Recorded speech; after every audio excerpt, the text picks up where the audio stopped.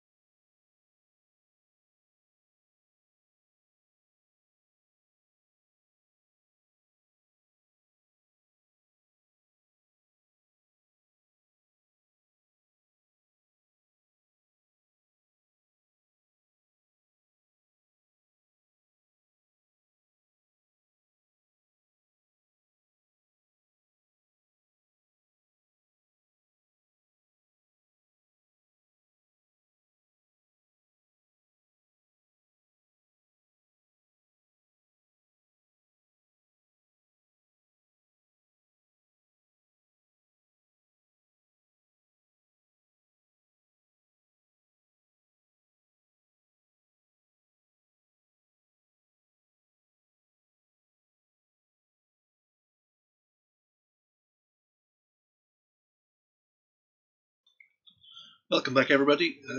Nuke's game should start pretty shortly. If you've any games you'd like to watch, just let us know. We're at pretty much match point now. UK needs 6.5 wins to clinch the match, so it could happen with 10 games in each round. Could happen this next round, could happen round after, or couldn't happen at all. Who knows? If it doesn't happen for a while, then it'll be a hell of a comeback. So yeah, just let us know if you want any games in particular. I'm just finishing off my lunch, so I might be cutting in and out now and then. Got two cheese on crackers left and some chocolate. So there you go. Get it. I'm sure you're all wanting to know that. So it looks like we've got a game going, so we'll just join that. As I said, a Tiger versus SDWL. So that's I've helpfully closed my window with all my standings on. So I'll just dump the queue there from Chris. So yeah, I'll just get my standings back. So I'm going to have the remnants of my lunch, so I'll probably be quiet for a little bit.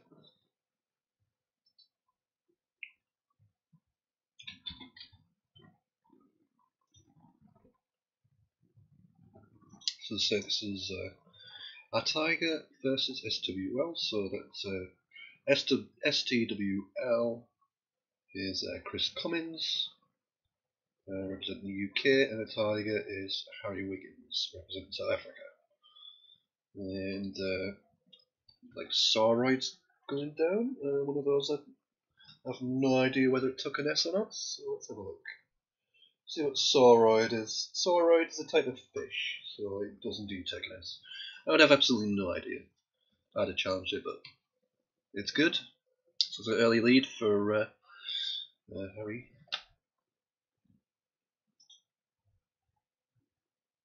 Harry Wiggins. 99 to 43, 56 points the difference. Time for some crackers.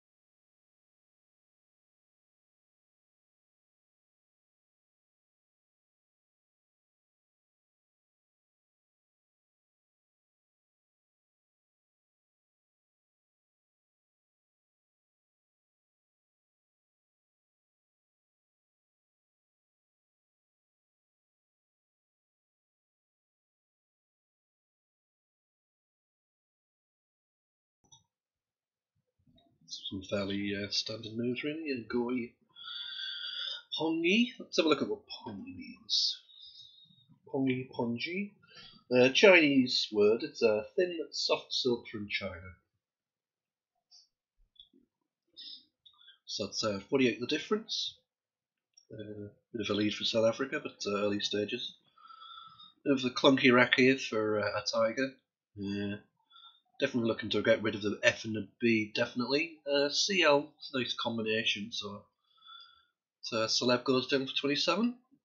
So that sorts out some of the issues. Got FRS left behind. So, and quick reply for Z, cashing in the Z for 48. 27 the difference. Looks like probably see Flu or something similar from Tiger. Yep, very quickly. And a clunky rack. Well, not a clunky rack, but an awkward rack. Double I, double R, and the U. So definitely focus on getting rid of R-I-R-U-I there. Would be good. Something like Ruin, 5 points even. Figure does that. Does use the E, opens up as well. Interesting move. So looks like a Tiger's got Merkins to come out. For those who don't know, I'm pretty sure that means it's a pubic hair wig from memory. Have I got that right? Yeah, a hairpiece for the pubic area. So we could see that go down, but it's not the most common word you'll get to play. So, but then again, it's so daft that maybe people know it. Yeah, Merkins. Pretty interesting positional choice. Gone for the left-hand side. Avoiding. It's pretty defensive. I guess the ER is very difficult to hit to the left. I mean, yeah, it does take an S, so possibility there, but interesting choice. So these two, particularly Chris on the right, he plays very quickly, so we're getting through moves pretty quickly. Just gonna have another cracker, so another small hiatus from my commentary.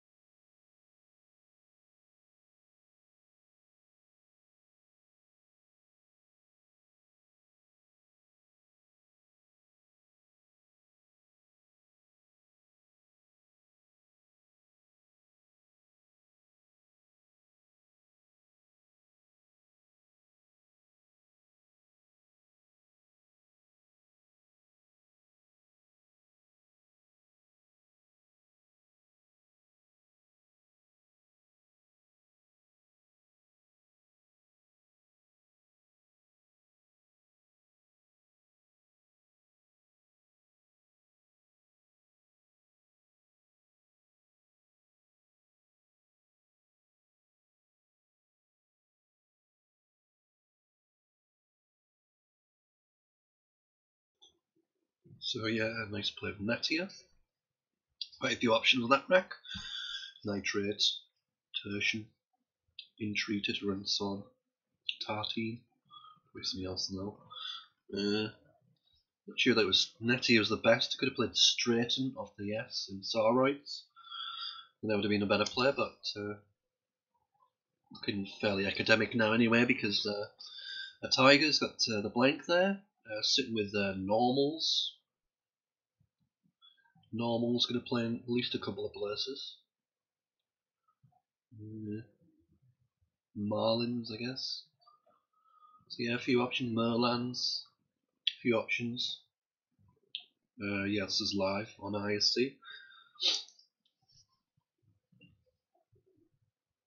This is round 16 of UK versus South Africa. So just the nearly seven wins for the UK to clinch this match. So looks pretty much like a foregone conclusion, but we never know. And South Africa doing well in this game. 141 points the difference. Let's have a look what Merlands means. So Merlands is the Gaelic word, a narrow-mouthed basket. You can have Merlin. So there's a couple of other spellings. You can have it with an I, extra I in after the A, or you can have it Merlin, Murlins rather than ANS. So there you go. But, yeah, looking fairly straightforward this match. 141 difference, 16 to go. It's only really space at the bottom to realistically bingo let look horrible. So let's have a switch over to one of the other games, and I'm going to try and finish off my chocolate. Watch some of Tag here. Seeing him bouncing out, it's fairly early stages. So yeah, I'll just have some of my chocolate, so I'll go quiet for a little bit.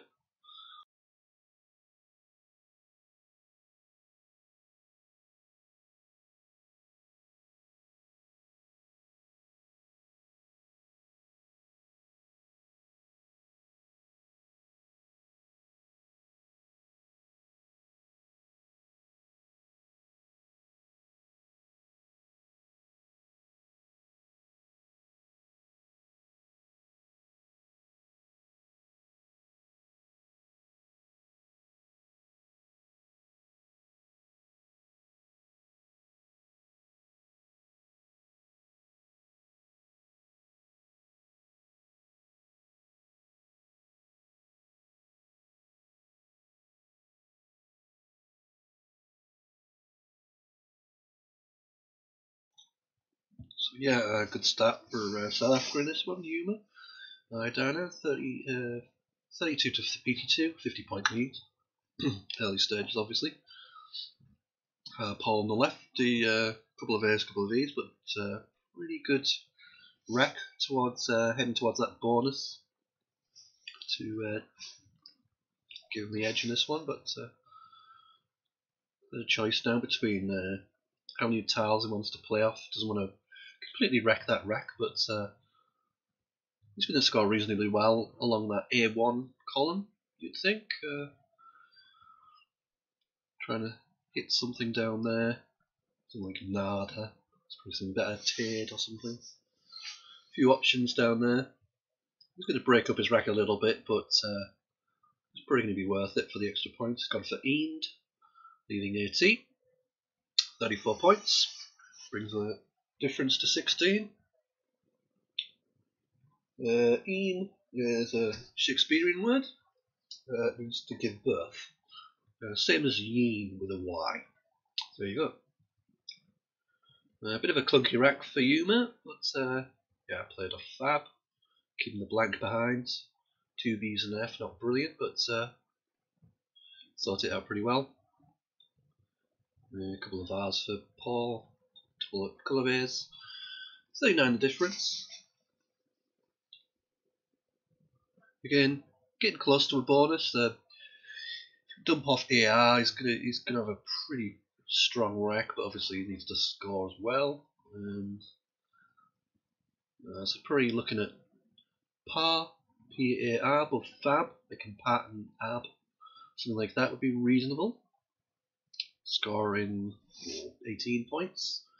He opens things up for his rack, for his bonus friendly rack. Obviously we know that Yuma has a blank, so it's probably going to help Yuma out ultimately, but you can't worry too much about what your opponent has. You're going to work to what you've got, and something like par seems reasonable in that respect.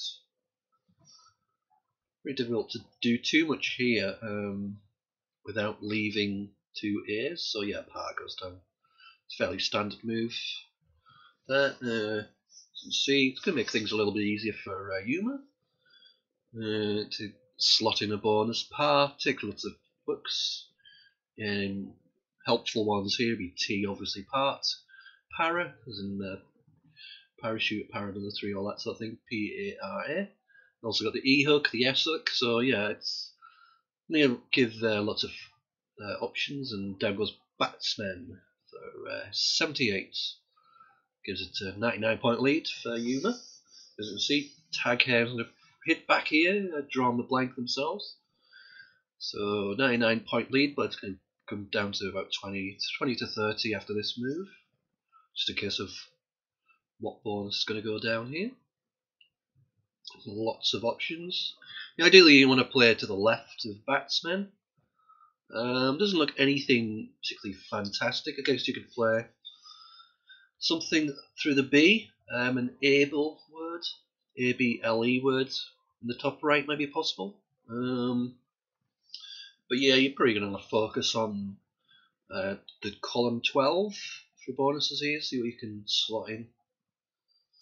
I guess if you want to go a bit more defensive, you could sort of go with the largest and from C5, making Spa and Tab. But he's gone for Tangler, which is fair enough. Bit more points, 70 points. Brings it down to 29. And a bit viral heavy for Yuma. Couple of eyes.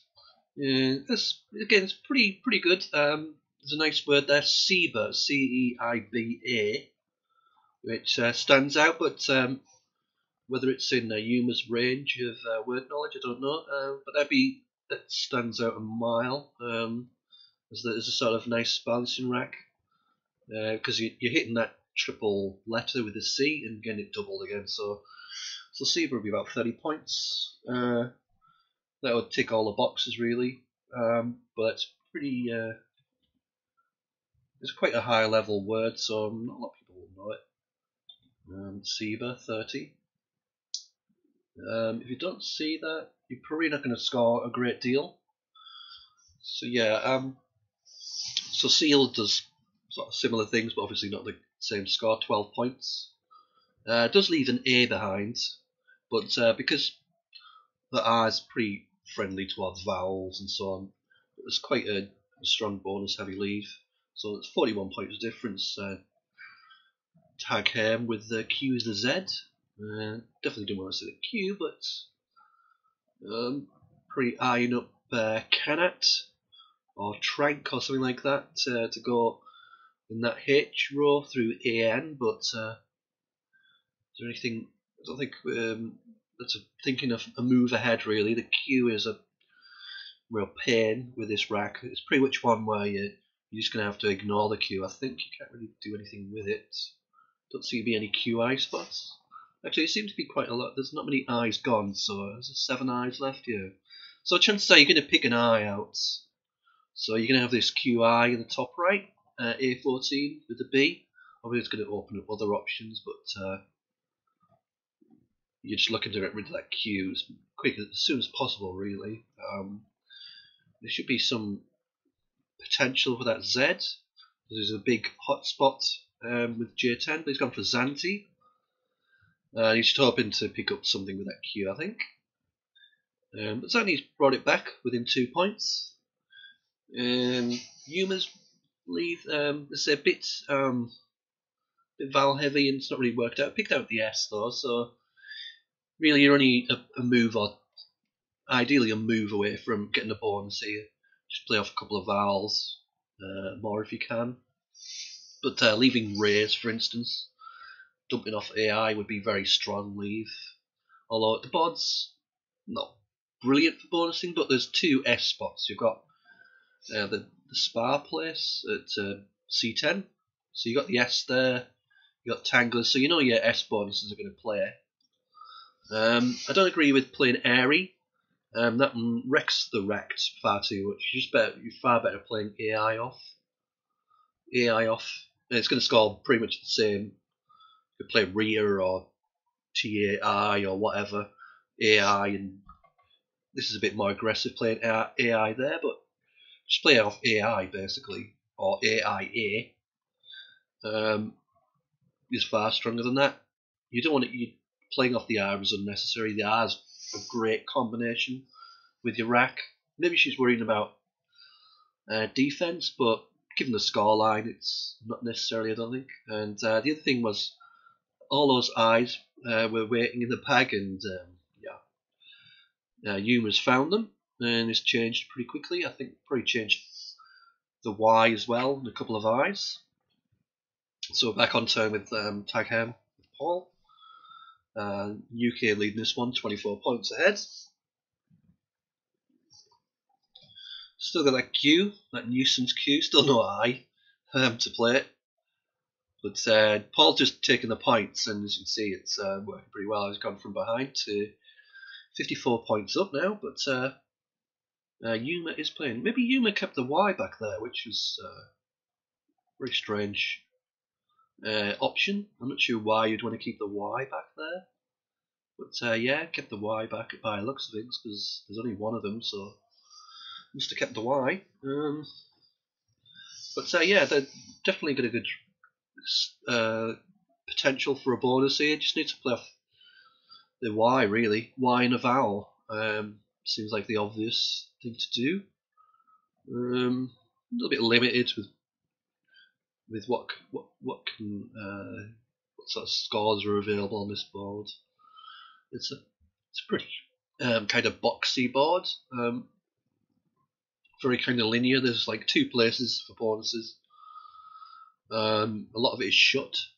I mean, yeah, you could get bonuses from the N in Horn and through the R in Tangler and the T in Zanti, but it's a pretty linear board. It's a pretty dry board. The only really place to score is around here, this top left corner.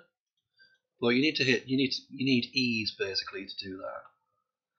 And so Yuma's played Yon for 20, keeping a strong lead. But again, there's lots of eyes to come, so you do worry that she's picked out, but she hasn't. She's done well. She's avoided all the extra eyes, but Paul's finally got that U to go with the Q, and he's managed to play it off, and played it off well for 48 Quern, and so it's a 78 point lead now.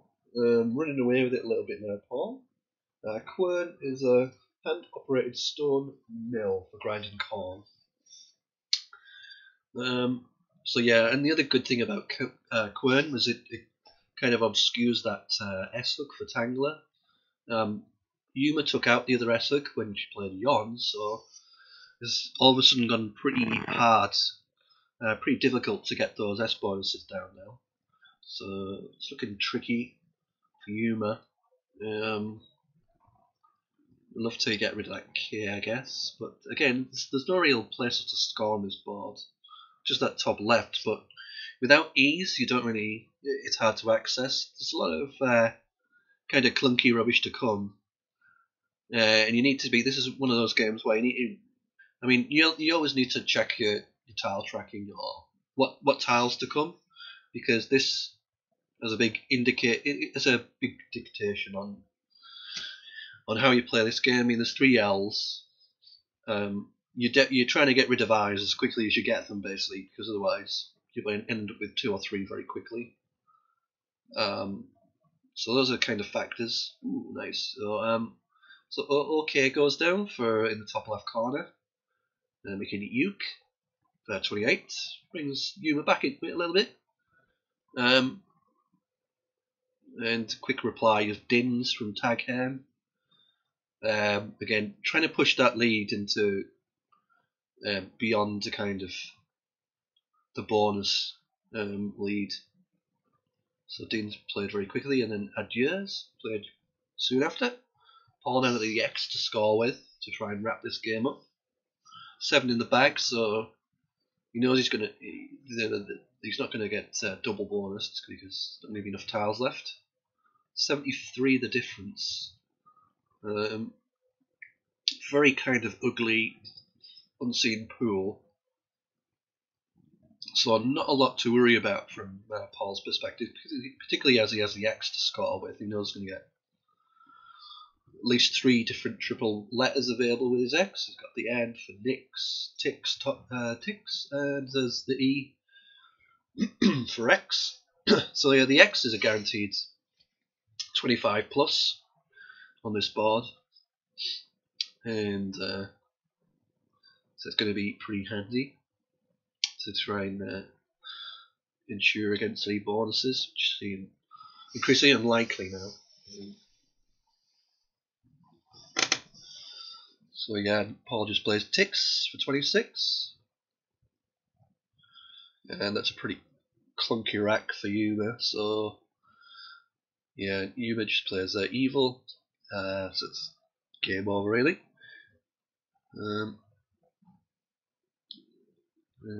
Sort of 84 the difference, but with Paul to play, it looks pretty much impossible.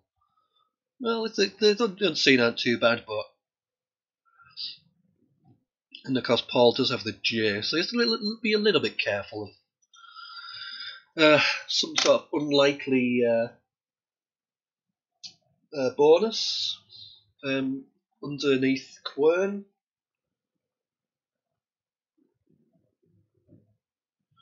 Trying to see what's available. I mean, anything at all that could play underneath. It's very difficult because it needs to be like I, R, or I, S to hit underneath. Or IS, yeah, ISC or something like that. And yeah, I mean, Jerd is totally safe. There's no A's or O's or A's to go underneath it, so unless something begins with an S and then hits the H here, or yeah, it's game over really. Nicely wrapped up by Paul. It's one of those games where Paul ran away with it without bonus it. I mean, after Tangler, it was Yuma to play. And Paul was still 20 behind, and now he's over 100 up, and he's not bonused. So shows you what you can do without the bonus sometimes. Just a succession of 30s and 40s were enough to run away with this game. So it's another game towards the UK, and getting close to that that target of 100.5 to win the overall UK versus South Africa match. So let's swap to one of the other games. Again, if anybody in chat wants to point me to a close game or anything like that, just shout us out. So yeah, Deco Lady saying Natalie says her end game might clinch the necessary win. Let's have a look at that one.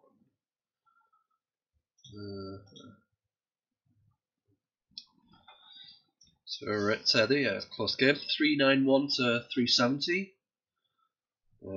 Natalie Salty versus Howard Rayner. It looks like Plata is going to go down here. From 14E, that could do it.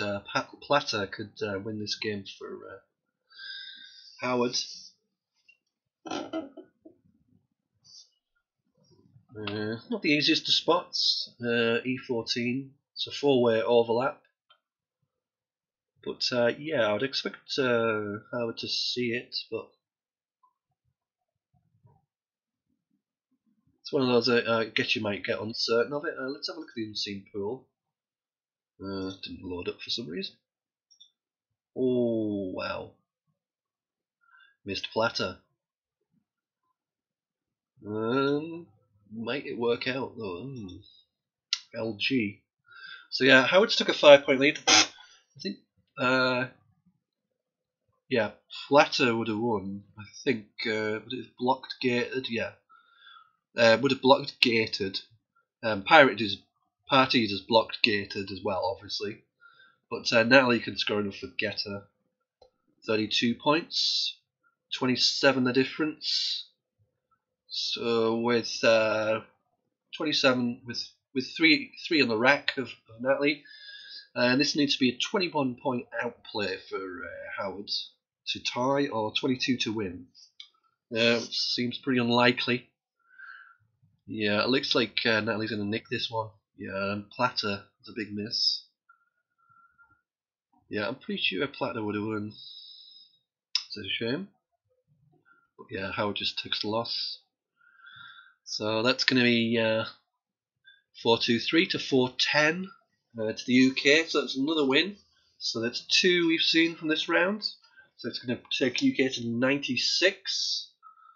Let's have a look at the other rounds. A lot of games are probably in. I could try and look through them, juggling my windows around. Easier said than done. So we know Natalie won. So let's go through them in sequence. So Mitsurugi, they're just starting the next game. So let's have a look at the last one. So yeah, Mitsurugi won his last one. Whoops. Yeah, so Mitsurugi won the last one. Paul Allen won. I'll just double check that. So many games, I forget them all. So yeah, Paul Allen won, Natalie won, so that's 3. Next one's Andy Goodwin. Did he win? He did, so that's 4. Let's have a look at the High Tower.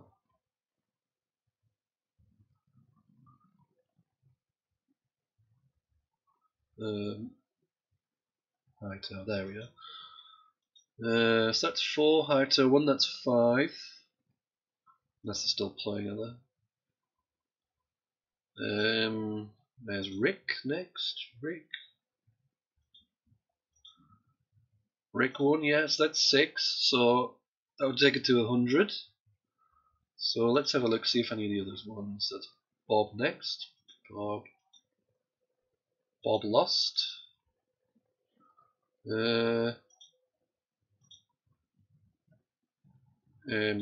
Chris lost. So that leaves Colin Northmore and Chris Vickery. Colin won, so that makes it 7. So that would make it to 101 if everything's right. And Chris Vickery. Where is he? There we are. So yeah, Chris lost. So that was a 7-3 round. I make it. Not confirmed yet, but I'm going to check. I think pretty all the results are in, so I'm going to just double check with the standings, see if it's updated. See if my maths was right. I remembered. No, it's not updated yet, but I think that's going to be 101 to 53 after this round goes it. But I could be wrong. I could have looked at a game that was from the previous round or whatever. Well, excuse me. So yeah, we're just waiting to see confirmation on whether UK have won. It's not updated on mine yet. See if there's anything in chat. I might have missed it when I accidentally refreshed my page, but I think it's going to be 101 to 53. So it's an unconfirmed scoreline after round 16.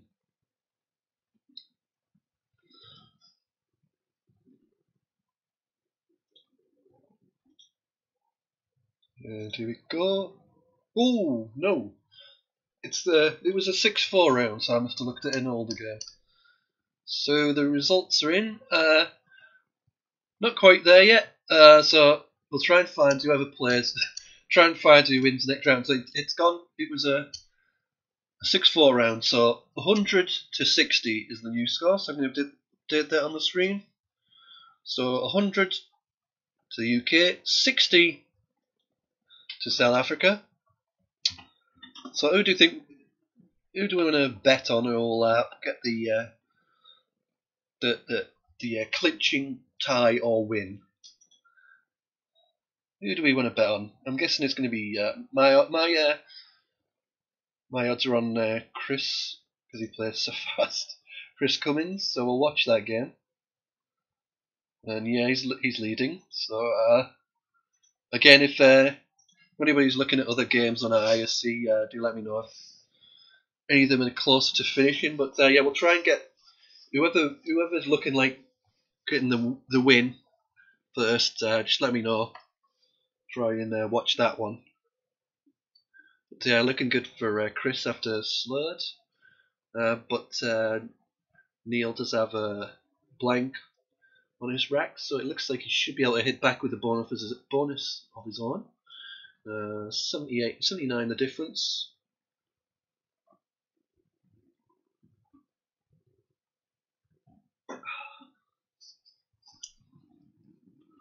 Don't mind me, I'm just having some more chocolate. Got a bit crazy with the chocolate after it didn't have any of the Galaxy chocolate for those little bars. Didn't have them in anywhere for weeks and weeks and weeks since Brexit, as it happened. Since the Brexit became official in the end of January, couldn't find them anywhere. And all of a sudden, there's some. So I was living on, well, not living on it, but eating loads of dairy milk instead. But can't beat Galaxy.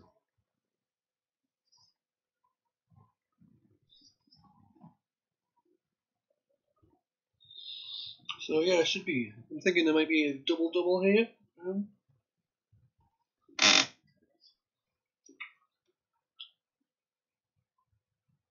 Yeah, three to choose from, but all pretty fairly obscure. So certainly not a gimme any of these. Oh yeah. In terms of probability, all pretty low. Probably the highest probability for blank is a T. But yeah, there are 3 doubles here, but yeah, none of them are gimmies. All pretty tricky. See if you can find the one. I think you need an R, a T as the blank, or a G as a blank. Of course, now I've told you the blank has to be a G. It probably makes it a little bit easier.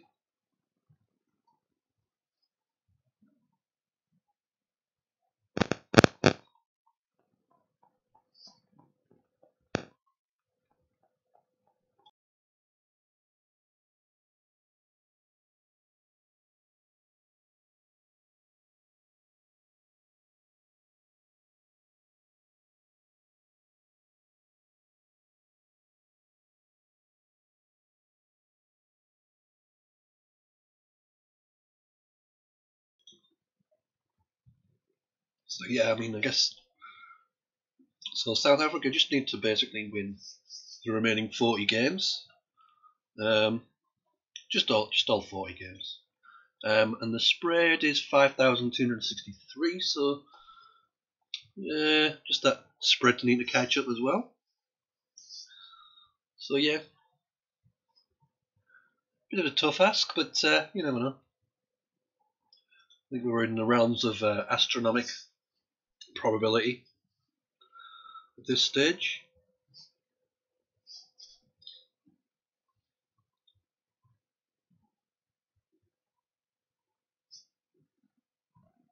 Because you know that once Neil plays one of his bonuses, it's probably going to be met with an almost instant response from Chris. But, let's have a look at drift around while we wait for this play. See if there's any games further ahead. So you can track that. So it's pretty much even there. Rick on the left, represent the UK. Diane on the right, pretty even.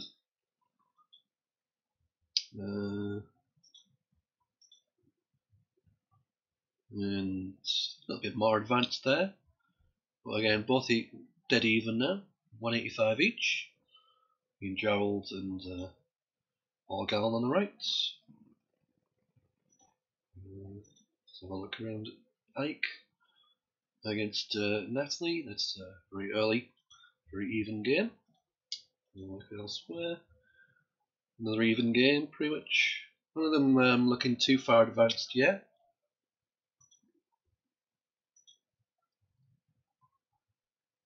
A little bit further ahead there.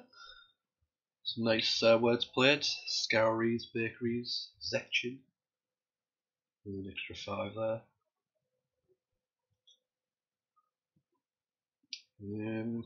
We also be seeing Goldilocks. Let's have a look at Goldilocks. That's very early, so we're not going to be that one. That's the clinching the victory for UK. And Steve G, I think is the last one. Oh, and a tie game.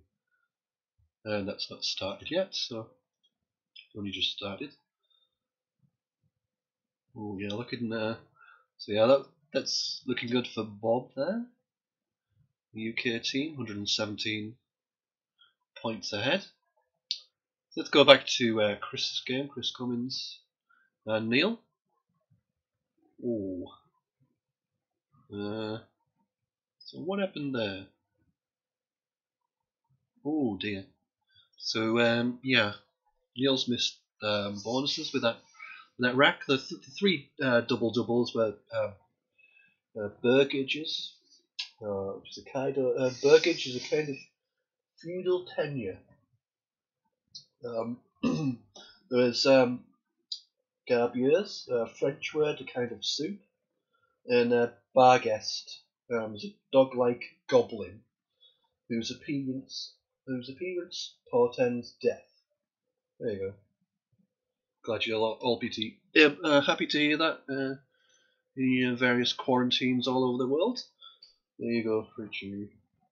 So yeah, so unfortunately I didn't hit any of the bonuses and a couple of dumping plays BAs off, and see Chris has got down Tardia. But yeah, it looks.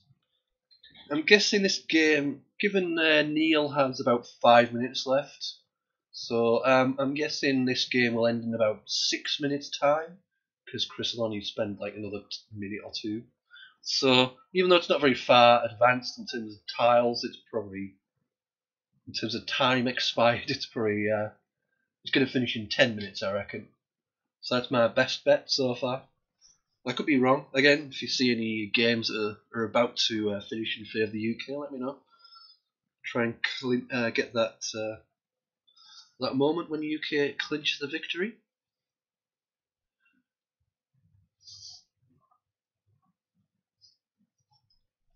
So again, it's there's a few definitely options with double doubles, but Sergius is looking a possibility, but Huggius goes down. Neil, so it's brought the game back a bit closer now. It's 51 the difference. Chris to go next.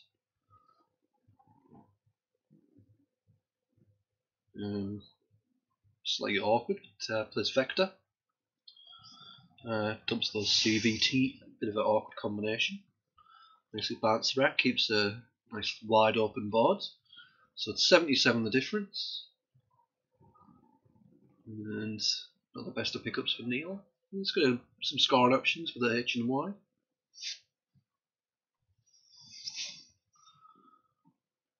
So should be a few options to score 25, 30 or so, but not looking great for bonus potential immediately. Dotty goes down to 27. Could have played Hottie as well for another 6, but it's come down quickly. Another quick reply from Chris. PIS in the bottom left corner. 70 the difference. Just going to quick skimming at the other games, make sure none are finished. Yeah, they're all going still. So yeah, battle heavy stuff for Neil, but a little bit more towards a bonus now. A little bit push for time, perhaps. That's a little bit. You need to play more vowels off there, really. Vector, the H position here, D15, could have played off Ho, for instance, HOE, something like that, which is going to be a lot better, even though it scores more or less the same. That extra vowel being played off is quite a bit valuable. Keeping 4 vowels and 1 consonant is pretty not helpful, really. It's unlikely to mature into anything. It's just going to mature into this. At least with 3 vowels and 1 consonant, you're a lot better.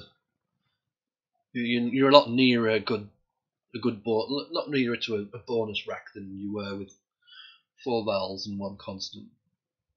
It's like that extra vowel is probably worth -5 points to your rack, I would estimate. I mean, you can check on crust tables, leave a value here. It's always a good link to look at.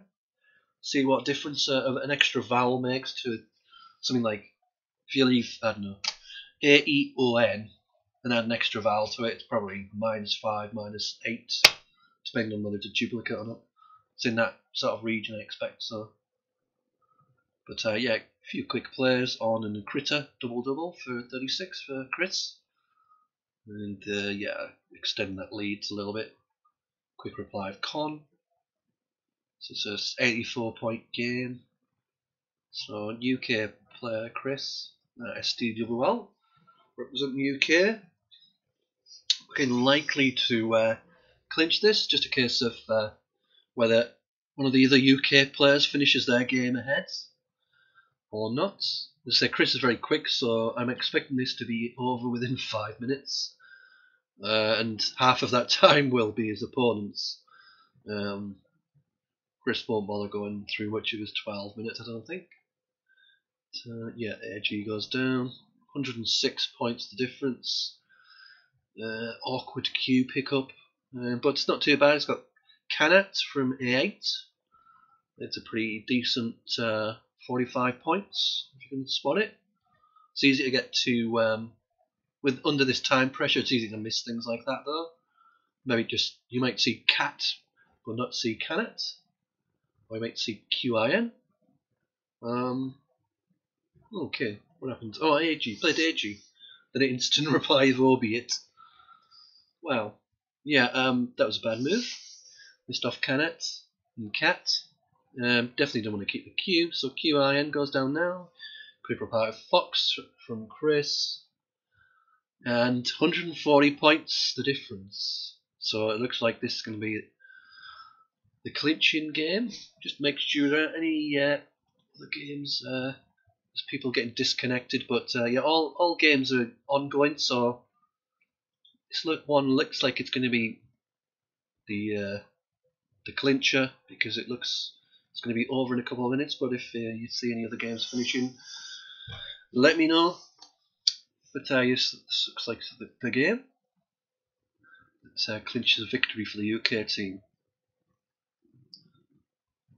Full Probably best part of 12 hours, 13, 14 hours of Scrabble over the 2 days. Obviously, we've still got another 4 rounds, 3 rounds after this one. So, but yeah, long haul, but well deserved from the UK team. 137 points the difference. Some nice 7-letter words with that rack, but doesn't look like they're going to play anywhere. Inhaler and hernial for Neil. But yeah, it's pretty much dead board now. 4 tiles to go. Even a bonus wouldn't make any difference this stage. And a quick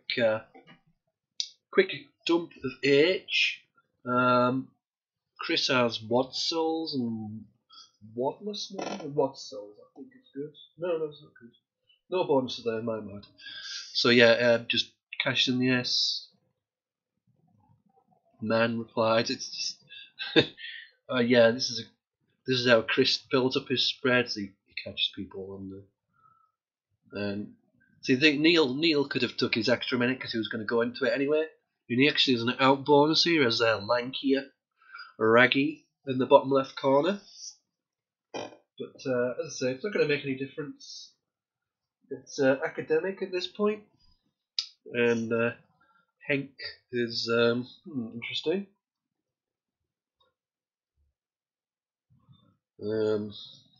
Yeah, challenged off.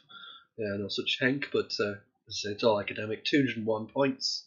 Lankier would have been a nice outplay, but not to be for Neil. So can Chris go out with his PL anywhere on this board? I just double check there aren't any other games. Yeah, all the games are live, so once this one's over, it's going to be it for the UK team. Plash, I think, would work. Yep, Plash. Plash goes down. 10 points. 5-point challenge penalty. 497 to 295 to the UK, and that clinches the victory for the UK team. They've now won 101 games. So of the 200 games, they've won more than half. That means the UK wins the ISC Showdown or Challenge or whatever you want to call it between the UK and the South African team. So well done to the UK team. They're winners, 101 to 60. We're going to keep watching all the remaining games, but well done to the UK. And sealed with this victory here, watched live by hundreds of people. So well done to Chris. He gets a little bit of glory there by getting the win, but sealed victory for the UK team. Well done to the UK team, and preservations to South Africa. They put up a good fight, but UK just too strong at the end. So that's 101 to 60. I'll update the scorecard and it becomes more official for you.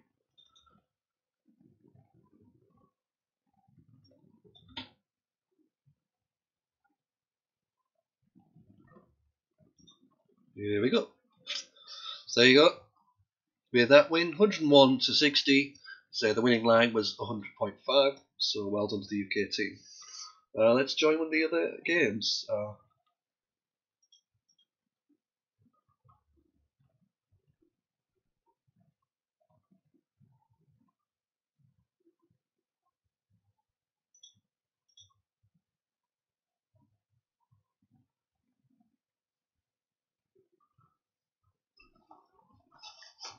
Yeah, this one looks like a convincing win for Howard on the South African side.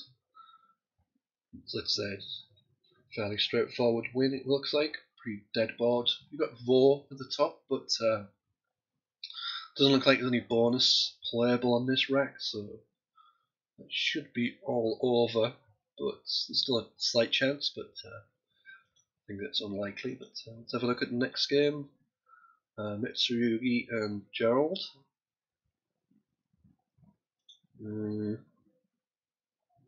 Interesting game. 45 points in it.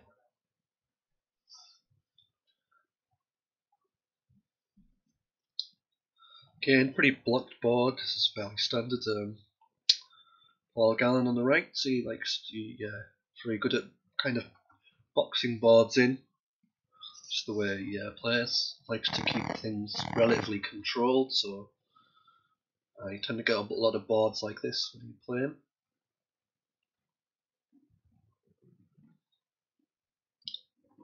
So we'll look at the next game. Natalie Z. Natalie's winning convincingly there. 144 points. Ike with Diriges, but I'm not sure that plays anywhere. It's like a frustrating position for Ike.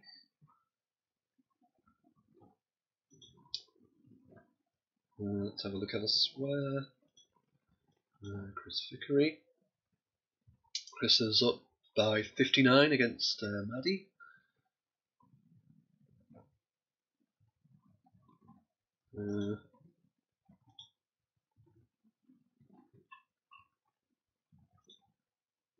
Got the blank, but not really about bonusing when you're ahead. Just need to control the board really, and well, we're in the end game phase anyway. So it looks like Solomon with the YIGS, but yeah, there's a win for Chris coming up. Let's have a look elsewhere. Let's have a look at Thursday Rick Kennedy. Ooh, this is a tight game. Let's follow the end of this one. So Yuma, that's Diana, from the South African side to play. 2 in the bag. Pretty reasonable-ish rank, but not great for scoring. Let's have a look at what's unseen. Lots of potential things to come in the bag. So it's a case of, do you look for a try and go out in 1 and well go out in 2, or do you go for a try and pick one of the big tiles, score well with that? Because there's a 7 on that rack, but I don't think it plays anywhere, does it? Year long. Doesn't look like it. So yeah, interesting position. Do you go for to go out in 2? I think that's probably the best strategy, but it's very hard to do that when there's 2 in the bag. It's much harder to do it with 2 in the bag than 1 in the bag, because you don't know what 2 letters. You can pick up anything. You can pick up 2 consonants, 2 vowels, so it's very hard to play it out accurately in any way. You kind of, whereas if you're going to pick 1 tile, then it's a lot easier to predict and to kind of play through the permutations. So interesting position. In terms of the board, there's not really great places to score. To kind of play to play off the V's and the F and the P and the X. So yeah, I think if you could go out in 2, you would win pretty much, but any of those letters could mess things up. So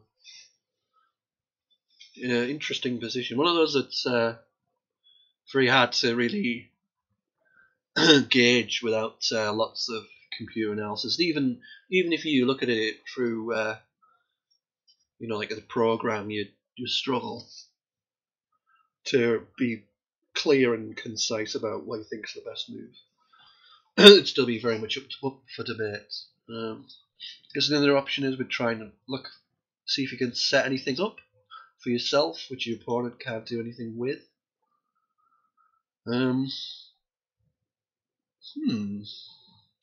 Yeah, I mean, interesting. You could if you put an E on the end of T, there are no your opponent. Your opponent can't extend this. If you create that opening, your opponent, Rick doesn't have any letters to go on after it, so that could be useful. Could play something like a Glee, for instance.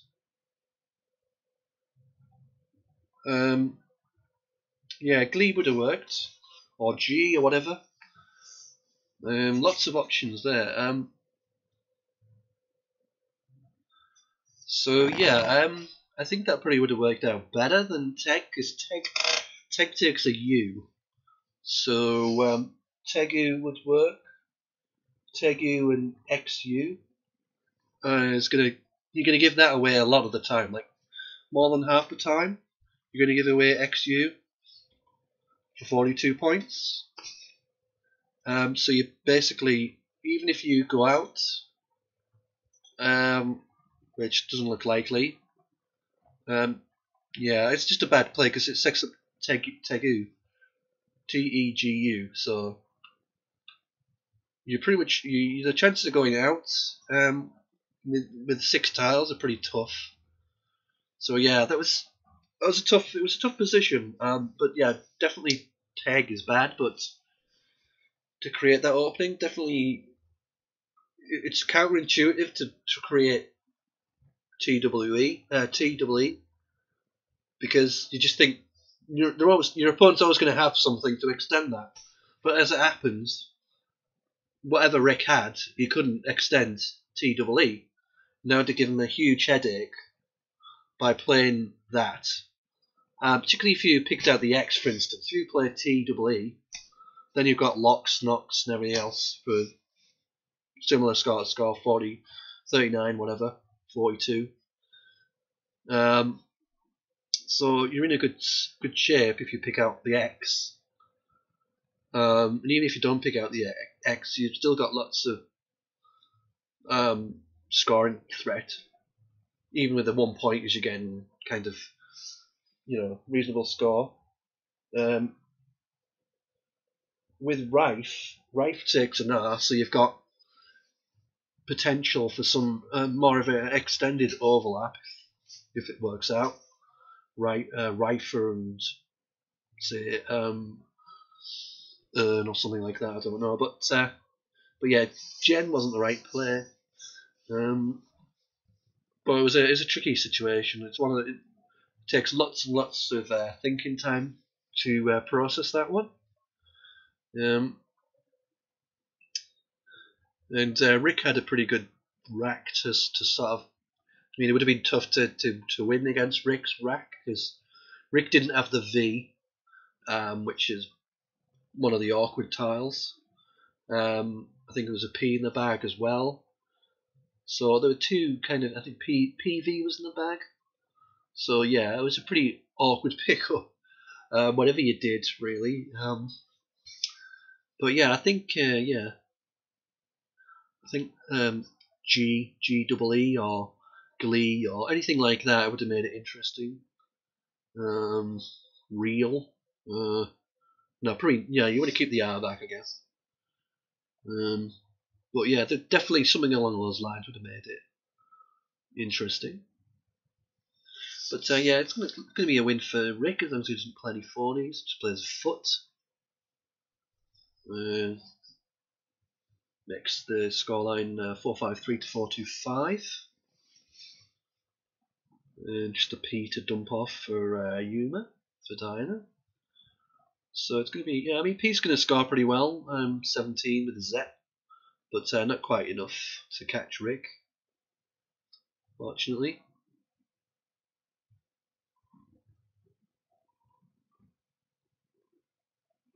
It was a good sequence, Revolt and Zep, but yeah, it was the Gen play, made it too easy for Rick to score. You basically needed to pick out the U, which 2 in 9 shot, not that great odds really, and even if the U is in the bag, then it's possible to just parallel from I-15 and play off a load of tiles, kill that spot, and leave yourself a nice out. So you might, even if you do pick it up the U, there's no guarantee you're going to win anyway. So yeah, well done to Rick anyway. UK team wins that one. So let's have a look at some of the games. Mostly done for this round, I think. I think there's 3 games left. I think the 8 game we were looking at, that's the next round. It's round 18, is it? Yeah, 18. So we might watch that one. Let's have a look, see if the other games are just finishing off. Ooh, nice. Infighter. That's a nice play from Midas Touch. Yeah, Llewellyn Jeggles. So yeah, Infighter. There's a 9-letter word. Looks things. And challenge, naturally. Yeah, nice moves in that one. Oh, coronets as well. It's a nice fit through the underneath GAU.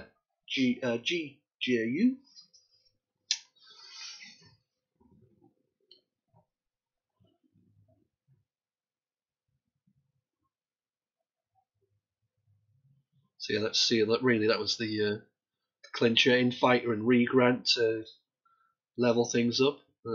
Infighter a big player, then coronets. Although any bonus really, cornets and avos, but yeah, that was a big play from Midas Touch from Llewellyn. So well played. It's still not over yet. So just see the end of it. Still a chance that Colin could have Trolland, which I think was played yesterday. Trollands. So yeah, good play to block that from Llewellyn. Midas Touch. It means Trolland won't play underneath with ST, and so that's pretty much game over. So it's a win for the South African side. But as I say, the bigger story in this round is UK have clinched the title, winning the one game they needed. Chris Cummins winning that game, and to take UK past that 100.5 mark to make the score 101 to 60. Still more all the other games in this round to add to it. So we'll continue till everything finishes. Still another 3 rounds after this one finishes. I think this is probably the last game in the round 17.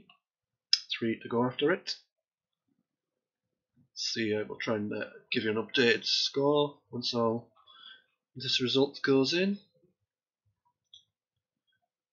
We'll give you the standings, individual standings.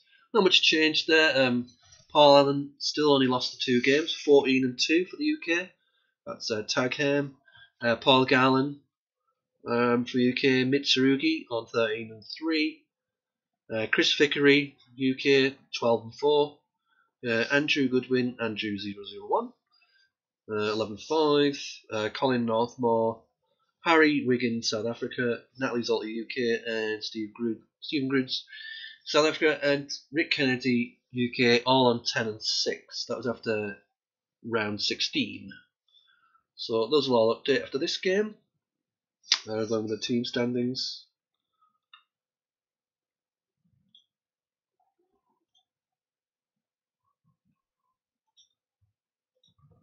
So yeah, this game's pretty much just playing out the ending. It's going to be a win for Midas Touch. Again, lots of nice four bonuses there with Scaries, Regrant, Infighter, the 9-letter word, and Coronets. Nice little fit through the underneath the J and the U for 98. Difference really. Just the one bonus for Colin for Bakeries. Big players with the Z and the Q, but not enough that barrage bonuses at the end. As given Midas Touch the win in this one.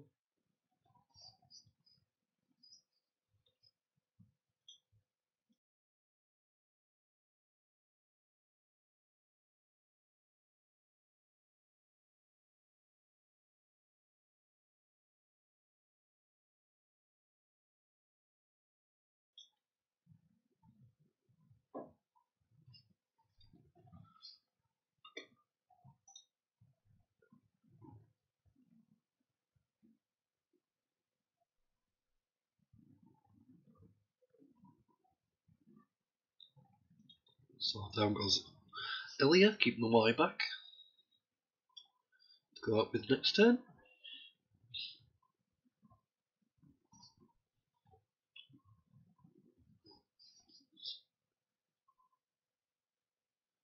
Colin, not much you can do with 4 continents.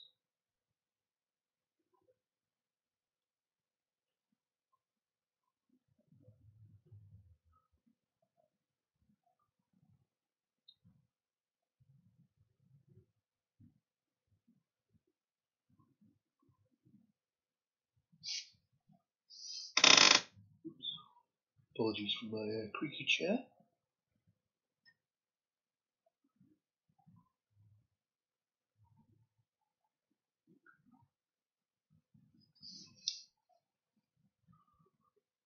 So down goes Dolt for 13, and Midas Touch finishes it off with the Y, just dumps it in the top left-hand corner. So that's 478 to 398, 395. 83-point win for South Africa. So I think that was the last of the games for round 17. So I give you an updated scoreline. Updated scoreline for everybody to keep an eye on. But yeah, it's all over as far as the UK versus South Africa as a contest goes. UK have won it. So we're just playing out the last few games to give you a final score. We'll also update you on the individual standings since they're still live. Always interesting to see who wins that. So let's watch a bit of one of the games. Yeah, we'll start with that one. Tag Ham and Goldilocks.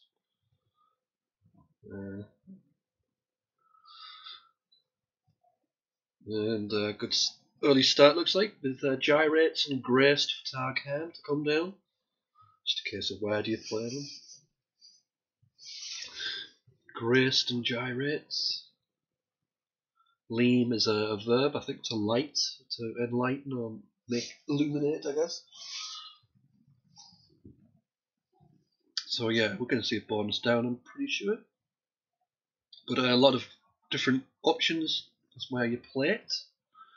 Lots of sort of underlaps, overlaps. Do you just take the extra points with the lean hook? Interesting to see how Paul plays it.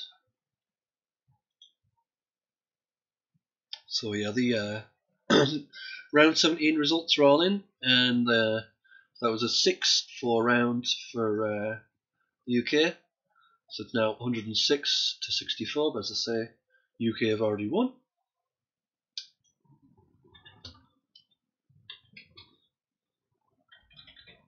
Hopefully the I don't have to reformat that box. Let me have a look, see what it looks like with the extra digit in there. Ah, we're good. We're good. I was worried it would screw up the alignment, but there you go. So there you go. Yeah. So UK have already won. Has gone past that benchmark of 105. Let's have a look at the individual standings to round 17. So Paul Allen lost his game, so there's now two players at the top, 14 and 3. Paul Gallen, that's Mitsurugi, and Paul Allen, that's Taikem. They're both on 16 and 3. Paul Gallen has the better spread by 439. So in third place, Chris Vickery. That's just C Vickery in backwards on ISC. 13 and 4. Plus their spreads. Chris's spread is kind of in between the two. So and then 5 players on 11 and 6. So from the UK, Natalie Zolty, Rick Kennedy, and Andrew Goodwin. And from South Africa, Harry Wiggins and Stephen Grunst. So it's Harry Wiggins is a Tiger and Stephen is Steve G. So and everybody else 10 and 7, all worse. Colin Northmore on 10 and 7, and everybody else is a losing record after that. So there you go. That's the results. There's only 3 rounds to go. This is third to go. Oh, Stagery. I didn't think of that one. Yeah, Stagery. So yeah, well played. Easily overlooked, obviously. Stagery, Graced, and Gyrates. So yeah, hit stage was nice. Interesting response from Goldilocks. I didn't see their rack properly. Did they mean to? Was that meant to be a long word? I'm not sure. But yeah, that's a strange play, to say the least. I don't know if they mistyped or something. I don't know. I didn't see the rack, so. But yeah, interesting.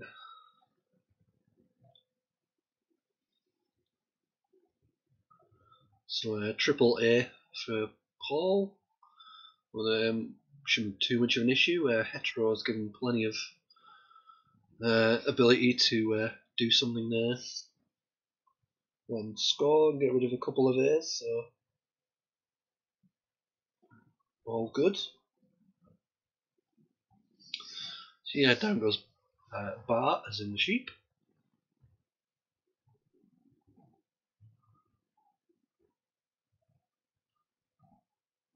So yeah, I'm not sure what happened with the hetero move. It must have been a typo or something.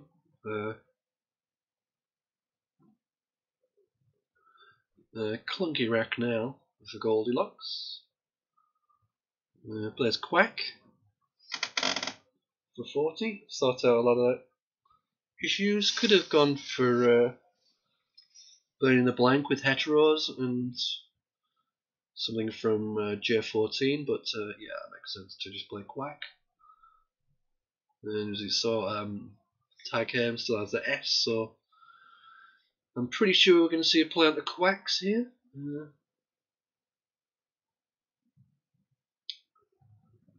Something like Idiots or Idiots Quacks, or maybe something better, Ordist, maybe? I don't know. What else is there? I mean, ideally you'd want to keep one of the consonants back, so you're not too vowel heavy. So like Ordist leaves AI, which isn't ideal. Does hit the double letter score, which is a nice bit of extra points, but you're looking for something that's not so constant, not so vowel heavy, or assuming there's no bonus.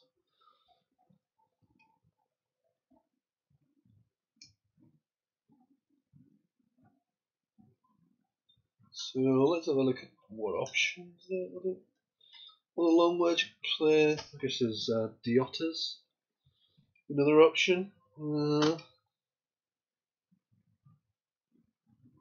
Play something like Stayed. Keep things tight. Yeah, nothing. We're all kind of Stoai. Stoai. That would have been an option too. Even ID, but yeah, not much of a muchness really. All 6 and 2 3s. And Goldilocks hits back with frabbing. Let's have a look at that one, see what it means. Frabbing is a dialect word.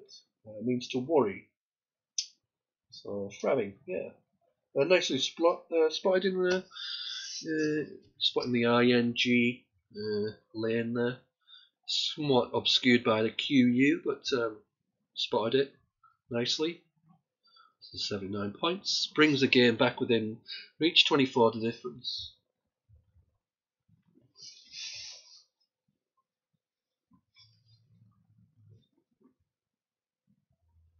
And the Z's going to give a few scoring options with this rank. The Fuzil kind of sticks out, Fuzil. But yeah, I think that fits pretty nicely with ELL from J4. You know, nicely there. That's the kind of thing you're drawn to immediately with that rack.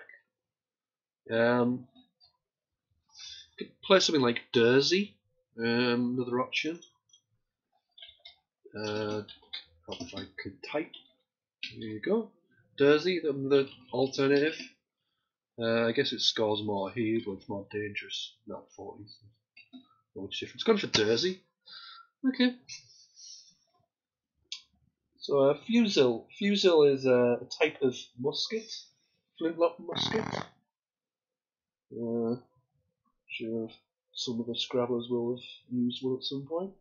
Durzi is a Hindi word, a Hindu tailor.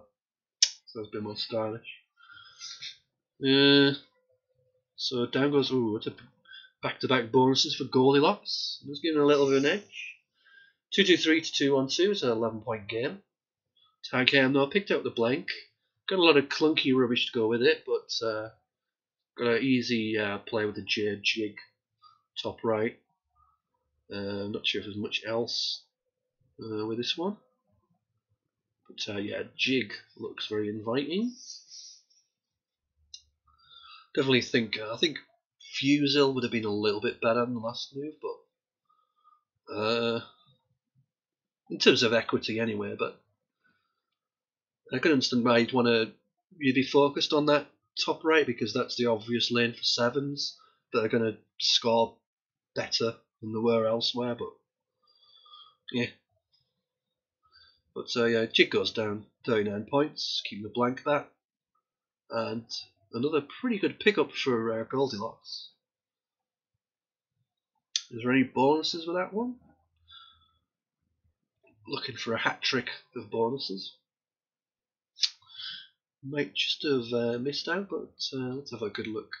Study the board, see if there's anything. Don't think there's any sevens, certainly. So yeah. Need an E for loosener. A couple of ones with a C and a B, but that's the lot. So doesn't look like there's anything. But pretty good rack to be hitting something next turn, hopefully. Still got that S spot in the bottom right, and yeah, it's gone for cons to get a score, which is fair enough. Tagham's racks improved quite a bit. I know there's I can see a 7 straight away with that one. Yeah, I think well, there's a couple of 7 straight. Well, 3. 3 I can see almost immediately.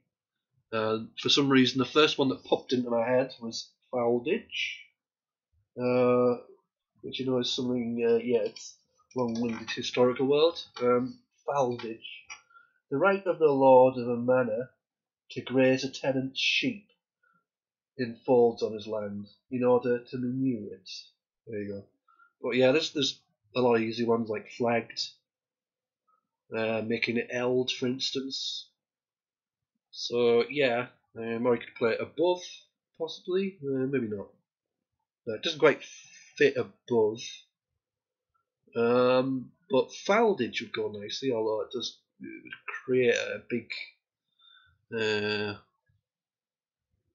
Well, it could create a triple letter spot, but it's not a big deal. But yeah, flagged, looking pretty good, I guess. See if there's anything else you can think of. Let us know in chat. And of course, fangled and flanged, the other ones. But yeah, he's gone for the more aggressive option of Faldage for 78. I think I might have played flag, to be honest, but how many flag score? 12, 14, 20, 3, 77 for flagged from J2. I think I prefer that, to be honest. I think that's better. 1 point difference, but I don't know how much Faldage scored if you played it from G5, making Del or Gem, and I'm too bone idle to work out the maths, but it seems a little bit unnecessary to play Faldage up there, because I mean it's a harder spot to hit, whereas played Faldage, because it has to end in a vowel more or less. I mean, maybe IER ones would hit pretty well above Dreamier, making it ERRE, but it's harder to hit up there, and also you've got a potential for you're giving more floaters back for your opponent, and also have rubbish like with Fluey, and it upgrades it to a decent score. And also could have played from A1 and then the board's wide open. You have no control over it, so it opens up. It makes the board a lot more wide open by playing at the top left. So. Maybe didn't want to go for a kind of closed strategic game. I don't know, but I would have definitely played flagged from J2. Interesting how the games can completely change on little things that are fairly inconsequential, really. So with this rack, 40 points difference. UK lead by 329 to 289.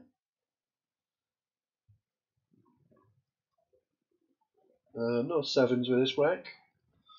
There is an 8 with a C, but obviously there isn't a C on the board, so see if you can find the 8-letter anagram with a C.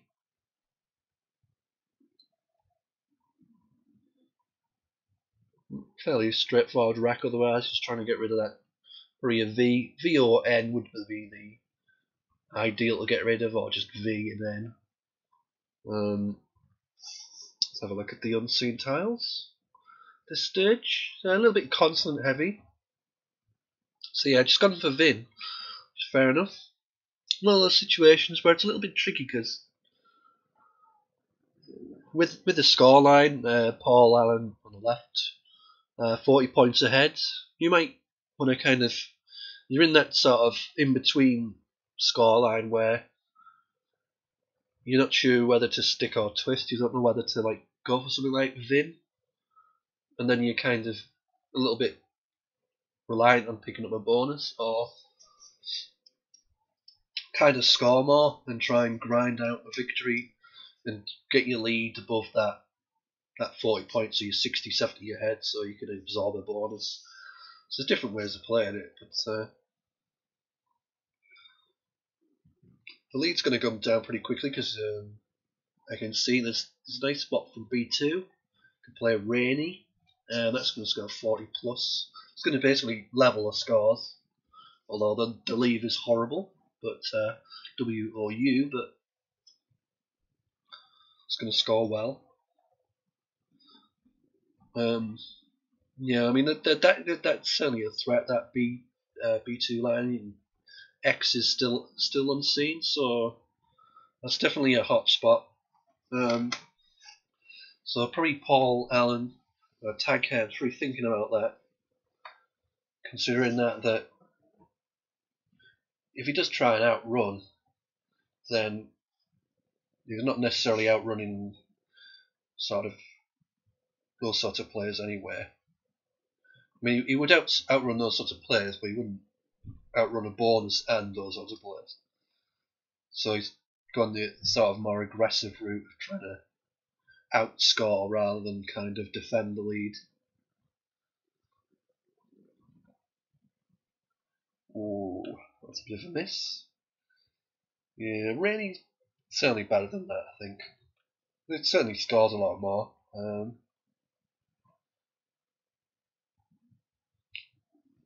So yeah, and I think that that's sort of a little bit of a gambit from Paul's going to work out. He doesn't have any sevens, but that A looks inviting. So yeah, down goes Capstone. Other anagram was open cast, but it didn't fit. So down goes that. So 89 points the difference. 89 points the difference, and looking pretty bleak. Is Yao not a better move? Yeah, probably, yeah. Yeah, I think Yao's better. Yeah, it's definitely Yao's better from F2. So lots of options. Rainy scores a bit more, but much worse leave. Well, yeah. Well, Owen was pretty bad, I think, to be fair. But I don't think it really mattered, given that Paul had picking out to his nice leave. I think he left Stone, so he picked out CP, but he still had a bonus. So there you go. Nothing to be done really. Paul had another bonus on this rack. Didn't play, but He has nice 7-letter words. You get me something to do with stained glass in France, French word. Nice 7-letter word, but yeah, it didn't play anywhere. One of those where the times you get this 7-letter word, the number of times it'll actually play on the board are pretty minimal, because you have words that start with a V or ending with an X. It's pretty tricky to fit them in on boards, but would have been sweet anyway to have played it. So yeah, 1 in the bag. So let's have a look at the unseen, see if there's any threats that Paul has to worry about. Realistically, he's probably going to outrun if he wants to. Not sure what Goldilocks could hit with these unseen. Anything through that T? Some sort of weird overlap through the G row. I don't know. It's pretty slim pickings, I would think.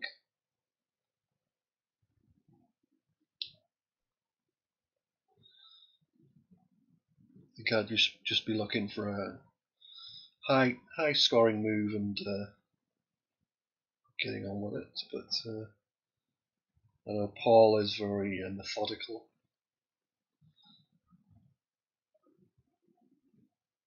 Particularly in the pre-end games and end games. It's kind of difficult to use the V and the X together, I think.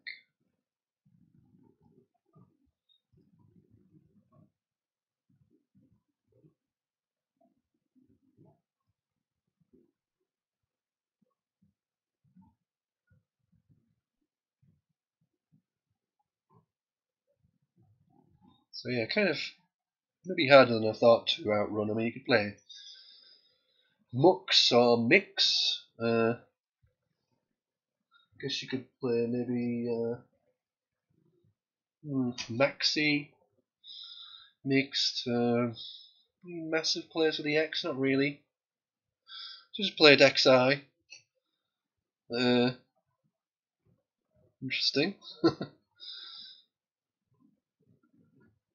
Interesting option.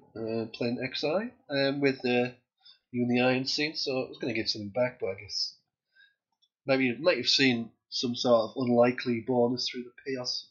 Well, not through the P, but through the I, maybe, I don't know. I didn't really see anything myself, but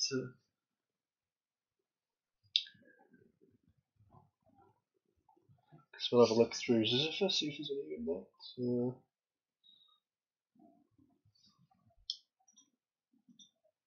The T was in the bag. Let's see if there's anything sub-anagram match.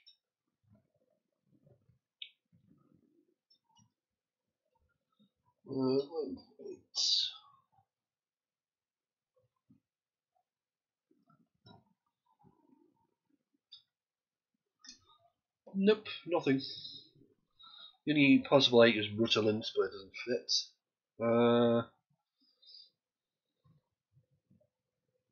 See if there's any 7s with unseen. Enthrall with 1L. That doesn't fit. Does it? Nope. Oh. So yeah, the posh 7-letter word, French word for glass, is vitraux, Vitraux. Just in case anybody was interested. Yeah, nothing through the UI. I don't think there was any potential bonuses there, so for Goldilocks. So yeah, I'll just double check what vitraux means. Yes, yeah, vitraux or vitrail. So a lot of people probably know vitrail. It just means stained glass, a French word. And vitrail doesn't take an S, that's why, because it's kind of vitrol and vitriol, the kind of singular and plural forms or whatever. So there you go. So yeah, it's going to be a win for Tag here, Paul Allen, representing the UK team. Just need to play a legitimate word here, which I'm sure he'll do. He'll probably play ultra safe with VAT and Vint or something, I'm expecting.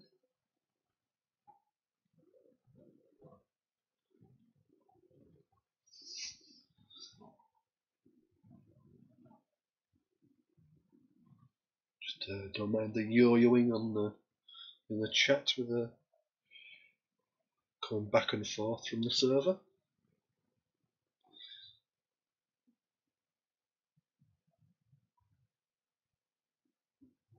Came and tipped off with Rick's word. Yeah, he played VAT and Vint, so that's fine. So yeah, game over. Well done, Paul. So we'll have a look at that game. Been tipped off with Rick's Phasiac. Let's have a look at that one. Okay, so this is Knight's Touch is 82 behind, representing South Africa. 82. Sitting there with a blank, but if there are any bonuses, it's probably not worth playing. There's still a blank to come. Not much scoring potential. I guess there's Testril from A7, but is it worth it?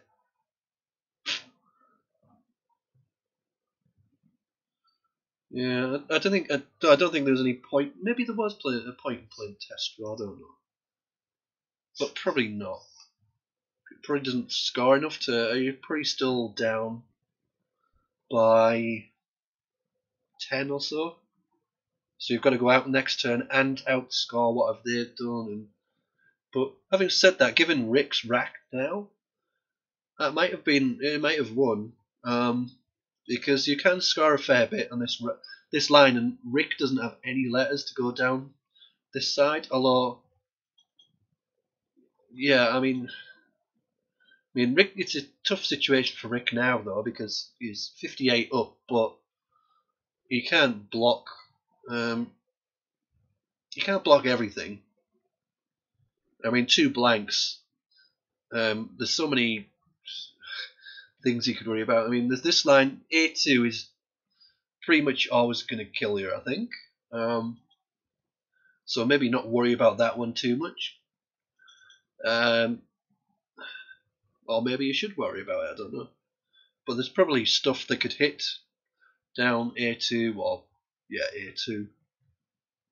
Let's have a look. There are no hooks for E2, like Spar or Opa.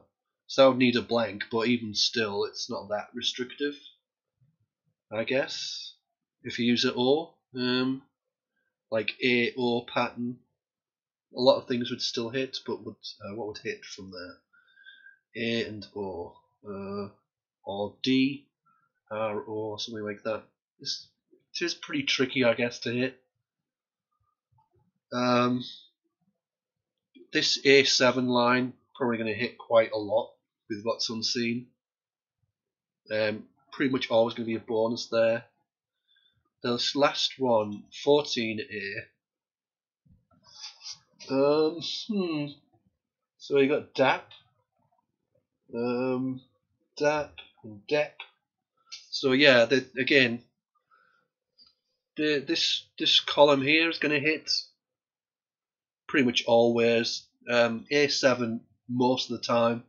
Once in a blue moon, A2. So those are the different risks, I guess. So Rick's just gone for him jumping off the 1 tile, which makes sense. He can't probably outrun those bonuses if he plays off more, because his rack it's too restrictive. So it makes sense just to play up 1 tile, cash the V in, and he knows that if Midas Touch on this turn, if he opens, if he hits one of those lanes, A7 or A14 now, he knows it's going to give away a triple lane. So he knows that if Midas bonuses now, he's going to win. Rick's going to win basically, because it's only going to tie the scores at best. It won't even do that with the blanks and the 1 pointers. So Rick should be fine in that scenario. But maybe one of those situations where you might have to drop a tile off here. From Midas's perspective, let's have a look at the unseen. I mean, we saw that Rick had a. I think there was ED in the bag. So yeah, none of the bonuses. So yeah, Rick hasn't got a bonus. We know that. Probably the D would be a better pickup for. D would be a good pickup for Midas. He probably needs to assume he picks up the D and work back from there and see how he can score with his one tile. And he might even need to burn a blank, but probably not. But might even need to burn a blank and hope he picks the D. That might be his way of winning, basically. I don't think he can win by just playing a bonus on this move. So yeah, I think you need to play a tile off, score as much as you can, pick the D, and if he needs to play a blank off, then yeah. So you left an E in the E in the bag.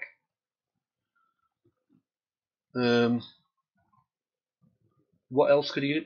You could have hoped for an N in the bag, but what? By playing that bonus, what is he hoping to pick up? Basically, what is he hoping to pick up that would give him a win? Because he knows, it's like if there's an I in the if Rick has the I, then he's going to do something like that and win. So what's he hoping for in the bag? A D? They get plays Dizor, but that's not enough. So I don't see how a bonus ever wins in that situation. And that's probably a lesser scoring bonus anyway. If he plays in A7, probably scores a little bit more, or about the same, and takes out that Q spot. So I don't know how he can ever win from there, to be honest. It's one of you'd have to quackle a game or use Elise to see how he can win it. But my instinct is that he has to win there. He has to play off a tile. That is my instinct. I mean, he still might be 0%, but my instinct is he needs to play off a tile.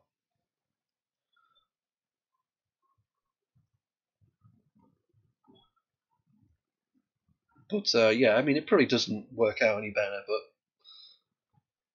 because I think the E was in the bag, so it probably didn't really. He probably needed the D in the bag, and then hit the D with the triple letter on the right, or the D where Rick played it with Unrid.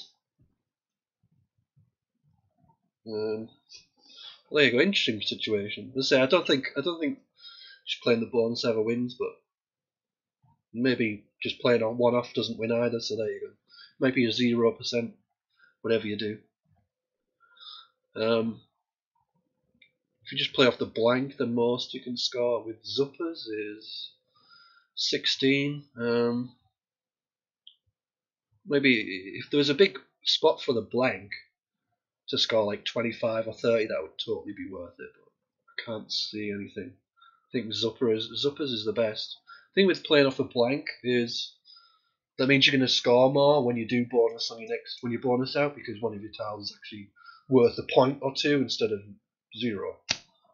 So that improves your sequence by a few points, but still might not be enough. I mean, Dirac was probably flexible enough anyway, but I don't know. Interesting situation. So let's. So anyway, that was a win for the UK. Let's have a look. Find any interesting games? Let me know. Let's have a look at this one. It's a pretty close game. Just played. Just had Splinted from Natalie. So let's have a look at the the list of turns. So we've had Indarts and Splinted from Natalie, Picaroon, very nice, and Belabor from Goldilocks. Goldilocks to go, 36 behind, but it's on turn, so even game more or less. Getting a bit boxy in the middle with the way the board's shaped. Could be getting pretty awkward until somebody kind of plays out to one of the triples or whatever.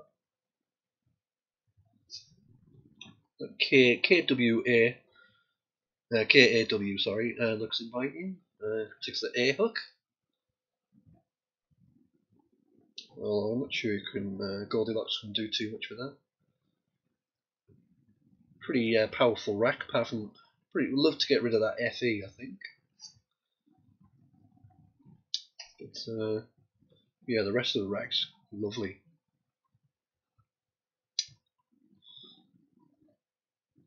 Play EF and FOB EM 19. If the board was a little bit more open, it might be worth doing something like that. But you might even be best looking for a kind of hoping you can get a 9-letter word under that ER.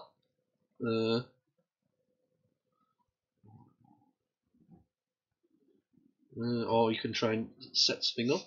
It's difficult one.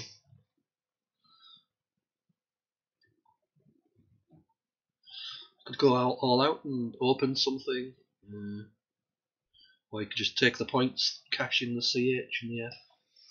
If there's any way of doing that, I'm not sure.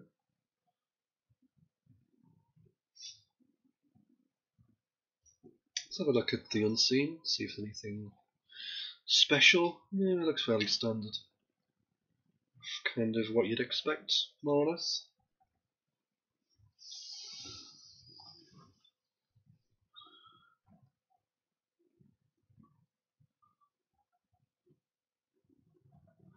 So yeah, EF. I mean, I'm tempted just because I like to try and be a bit of a smart ass by playing EF, and it's such a lovely leave. Chase is such a lovely leave, but I'm not sure it really has a great deal of value on this board. I mean, it's still a lovely leave, but the value of any leave is diminished on this board because of any bonusy leave is diminished because it's not that great. But you've got so many things you can hit, I guess. I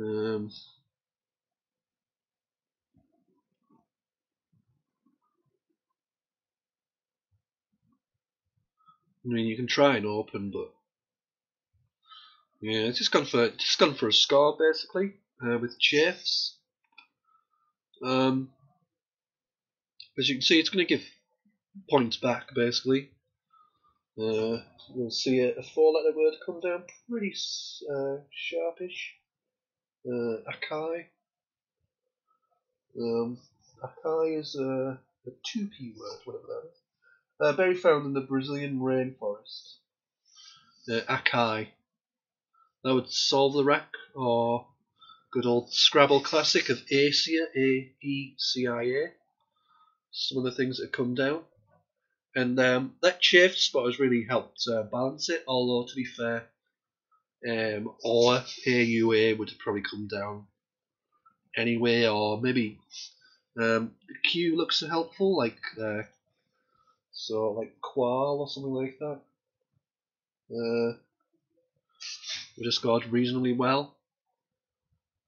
But yeah, turning over the tiles has worked out for Goldilocks. Picked out a blank. It's also got the WU, which isn't pretty, but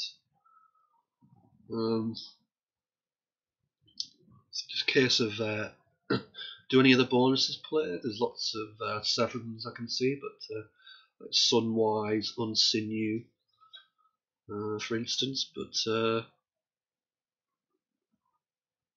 not sure anything's going to fit on that third column. Oh wait, ooh, that H, yeah, that could work. Yeah, there's a nice one through the H. which Akai has just made even better because it doesn't block it. You've got oh yeah, that's it. Unwished or unwishes, nicely played. 99 points and another 5 for the challenge. Yeah, well played. I'd have probably gone with unwished just because it sounds more.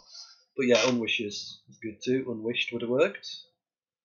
But both the same in terms of score. Unwished sounds a little bit safer, but I guess yeah, as long as you know the words, it doesn't matter. Whatever works for you. So yeah, that's a huge swing. So they worked out that turnover tiles with chafes. Picked out the blank and got the 99 point bonus with the extra 5 to drag things out. So it's an 86 point game now, while in favour of South African side, Goldilocks. And I like it. Gone for the jugular. There's Natalie, no messing about. Can't do much with that triple word, so let's open up another one. Setting up Avenue. Had one of the last 3 A's, and Goldilocks does not have an A, so it could definitely work out. Very difficult to block. The V makes it impossible to completely block. I mean, what do you do? I mean, you could play Vug, V-U-G-G, but that doesn't block it completely. It makes it very inaccessible, but it's still there, available. And you get into a situation where you kind of your opponent's dictating the game. If you're trying to block it with Bug, if your opponent then goes up here and they've still got the A, do you then go back and try and block it even more for no points? You could get stuck chasing things. So yeah, it makes sense to just take the points with gluten. And yeah, it was a good opening from Natalie. Would have been nice if she picked out a bonus, but to be. So yeah, it would have been fun if you'd picked out something with a bonus, make it interesting. See if there's anything. There's lots of big pointy tiles, so really, even a big Z or X player would have been great. Would have caught a right up. Still would have been behind, but would have caught that score with a bonus, and then anything can happen really. So difficult situation. Do you take the avenue now, or do you play somewhere else? And if you play somewhere else, what else do you do? Yeah, it's just gone for that. And the good thing is you played a few tiles off because you're trying to extend the game basically. So Goldilocks again got the dilemma of, do they do anything about any of the setups, or they just play their own game, try and outscore, outrun? The Z's going to help to score certainly. And yeah, Zig goes down 47. Ooh. So Natalie picked out HY. Is there anything with that?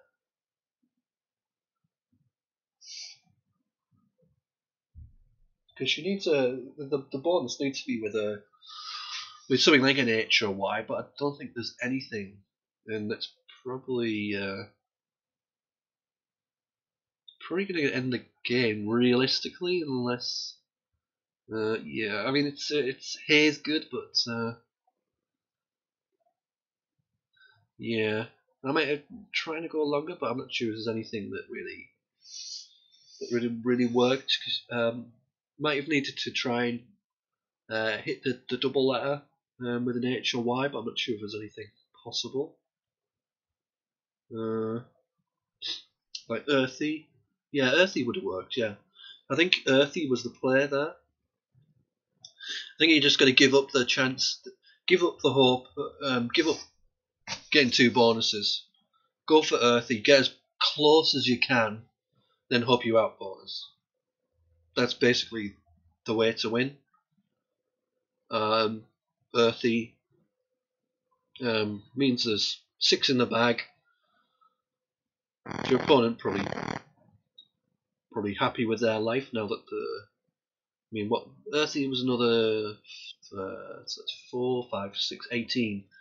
So 72 for Earthy, I think. So it brings you 3, 5, 8. You're still pretty much out of it, but it brings you within kind of spitting distance, I guess. And you never know, you might hit a massive play onto the 0-1 after Earthy. You might have a massive play on A01 and your opponent plays Yeti or whatever, trying to block, and you have some major 5-way overlap. These, it's still within reason. Is there any big letters left? I mean, there's still an X, so you might get something massive with the X. I'm not sure I really agree with Yeti. I think, why would you do that? To be honest, but it's like you suddenly decided to try and block with no, which could easily make the play a lot worse, to be honest. But okay. See, Natalie's really neat. I think Earthy would have been a lot better. But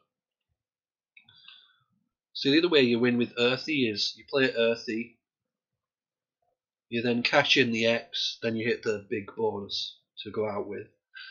You don't need to Earthy, hit the big bonus. You could hit a big 40, 50 point player and then bonus out. So it's a plausible way to win. Whereas here, you could basically hit Earthy, bonus, EX or something for 30 odd. There's another way you win. So there's more ways to win with Earthy, I think, but or Hearty, whatever.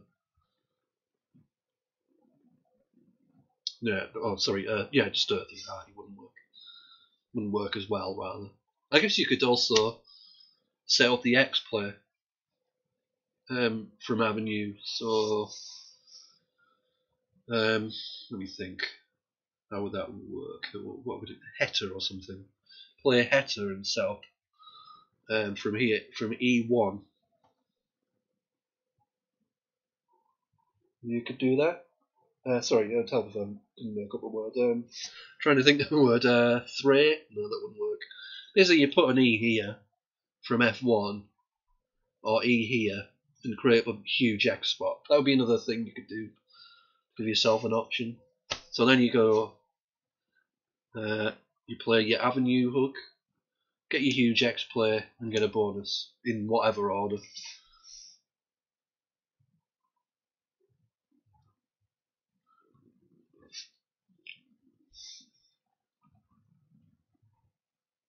But yeah, a very difficult position for Natalie now. It's very difficult to off Yeti. That's the one good thing it does is you can't really play this bottom right corner without killing everything above it. I mean, you can still play from D15, but if you play something in this bottom right corner, then you can't get a big play down.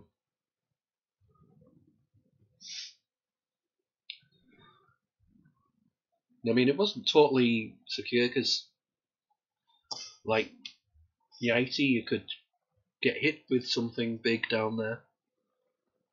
So, yeah. But it's been an interesting game, even though it's been a bit of a blowout in the end. But venue is nice. Unwishes, of course, very nice. You got Labour, so the nice player, Pickaroon, lots of nice players in this one. Even though it's a big margin in the end, but could have gone. It was still a live game until the last few moves. So it's another one for South Africa, but let's have a look at some other games going on. Again, if you find any interesting end games or close games, wherever, just let me know in the chat. I'll go and watch that one with everybody else.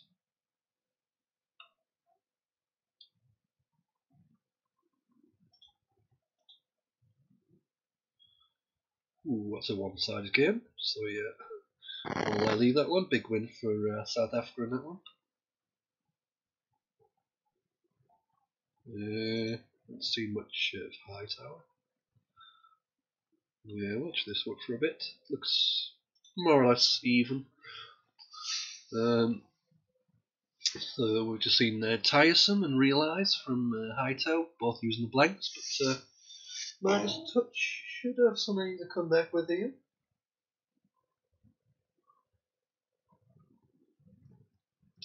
So there's Umbring and M Brewing as well. Both worked with that M. So yeah, good stuff. 24 the difference. UK trailing this one.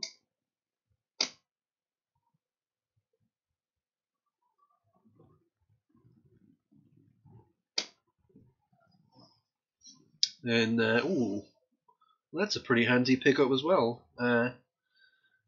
Oh no, he had Atheist. Atheist was bonus with that rack from Hightower.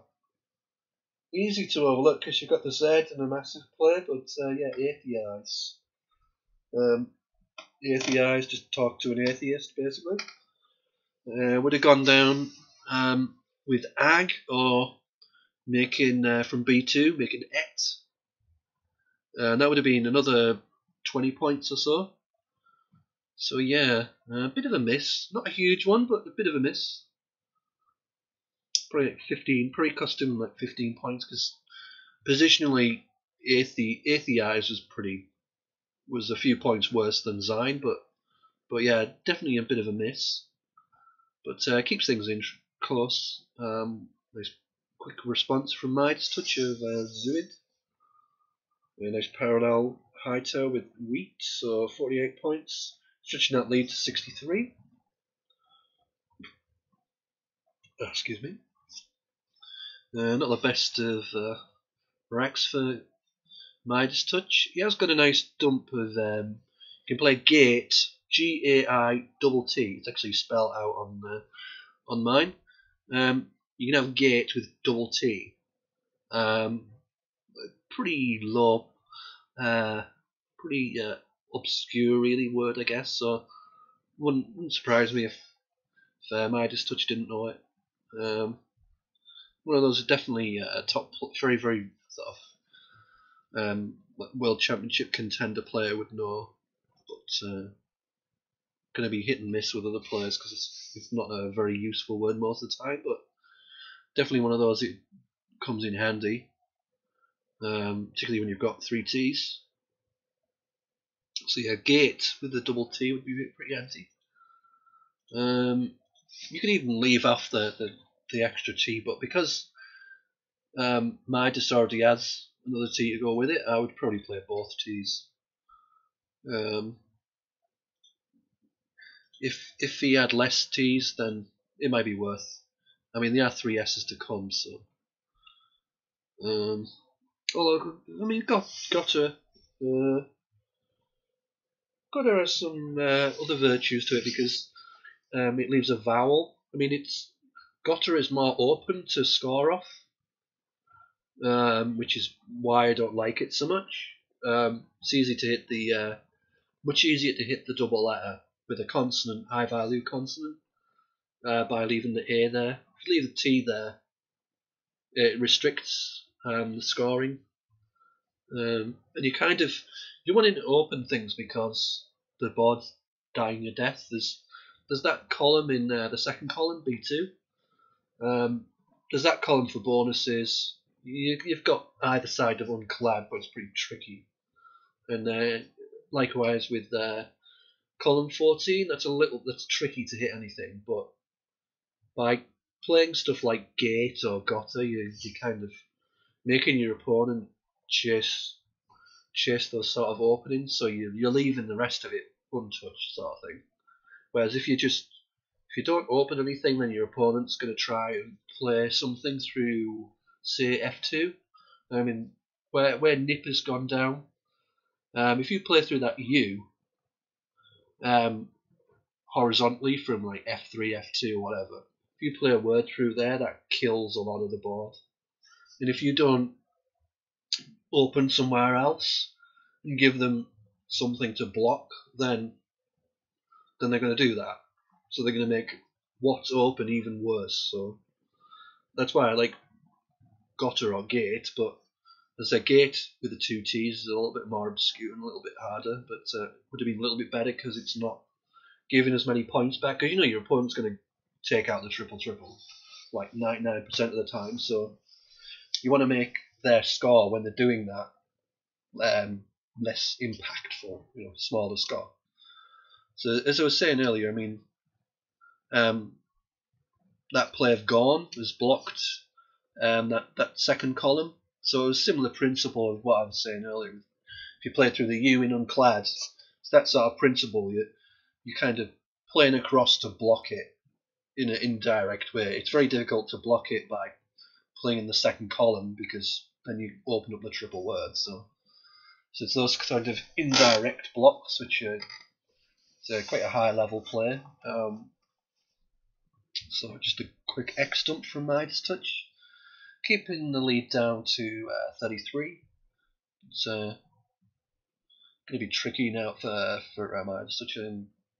Usually the cube be bad, but having Cade is brilliant. 38 points doesn't open up any sort of bonuses, so bonus lane, so that's perfect for Hightower. And see, Midas Touch doesn't have anything to score with, so he's going to struggle to stay in touch, even if he does get a bonus layer, which is the options are getting fewer and fewer, but there's still those elusive S's are still about, so there's still life if you can turn over some tiles, try and open something up in this top left.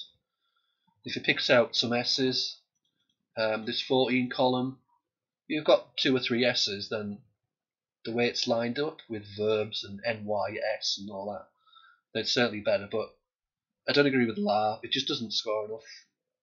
You've got to score. Basically, it's stay in touch, and La doesn't do that, and he scores 3 points. So there's basically no threat. Like, all Hightower has to do now is just score 25, 30 points, and they're 100 up. So your bonus is relevant. You can't catch up. I mean, as it happens, Hightower has a nice play with the J. He has Jism from L1, so that would score well. He doesn't even have to worry about Allah or some verbs and NYS type multiple play, but he's gone for Jism, making NYS.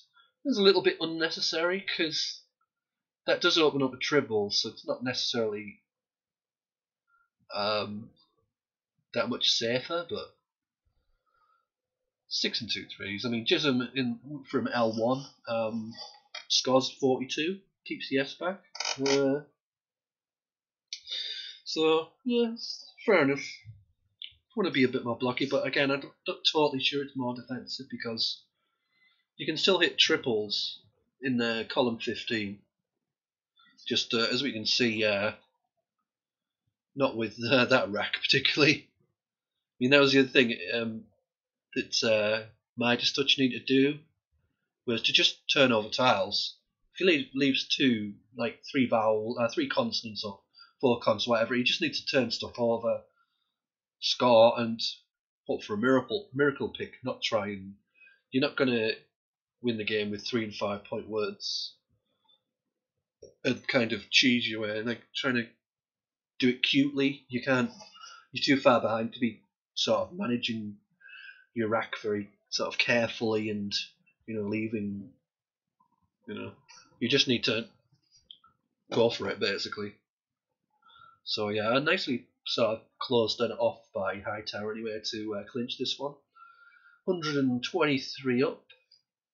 To be fair, Midas Touch not really picked up anything to go in the sort of areas where he needed to go. He needed to pick up S's, but he needed some vowels as well. But could have played a little bit better. But It's not going to make any difference. It's not had the letters to chase this really. That miss of Aetheize doesn't cost Hightower anything.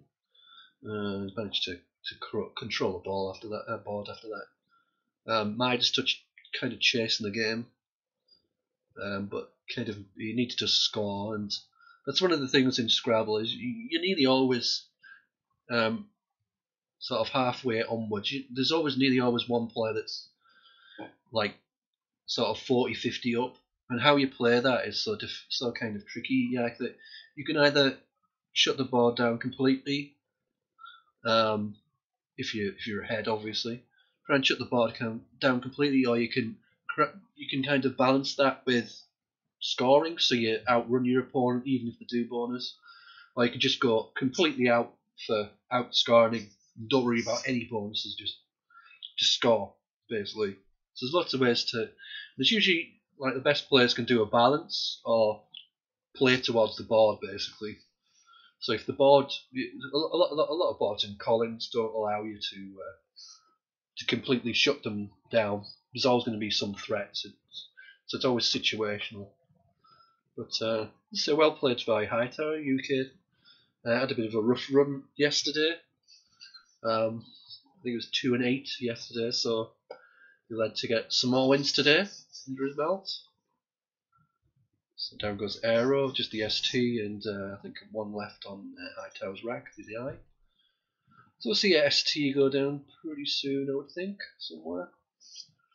And I'll conclude that game. Hopefully before the time penalty kicks in. Oh no, just gone for the S. Just played off the S. Probably better to play off ST, but I'm not sure. Maybe it isn't. Depending on how much it scores. Maybe he's going for another strategy. Maybe the winning strategy here is to hope Hightower disconnects or something like that and runs out and forfeits on time or something. I don't know. Maybe that was the strategy. But anyway, 4-4-9 to Hightower, Stu Harkness, and 350 to Midas Touch, Llewellyn Jeggles from South Africa. So that's a win for the UK. Let's have a look at another game. I think we're probably multi through round 18 now. Let's have a look. Do catch end of one of Collins' games, maybe? No. We're in it's an even game. Let's have a look at this one. Pretty good. Colin to go. 6 points behind against Diana, South Africa. Yuma 3. Bit of scoring potential there with a Z and X. I think we're going to see Zax go down pretty soon in that bottom left corner. There it goes, 70 points. Painful. Not the best of pickups from Yuma. V's and yeah, not good when your only vowel is a U. Particularly when you've got the V's and some hard consonants go with it. Let's have a look at that top left triple. There could be a few things that could go there. Be trying to make a few notes. What would fit in there, do we think? It's got to be some sort of. It's got to be a few, surely. A few nice 9-timers that would go down. Let me cheat, as usual. Yeah. What does this look? Where does it look? Okay. Let's have a look at some possible 9-timers in the top. Ooh, 124 words. But, some of these will probably be too long, but have a look. Yeah, some of them are too long, but like familiarization, yeah, I'm sure that there's a good chance of that. That would be, yeah. I guess you could extend it to familiar and then nice 8-letter plus 7-letter extension bonus. That'll be one for your grandchildren.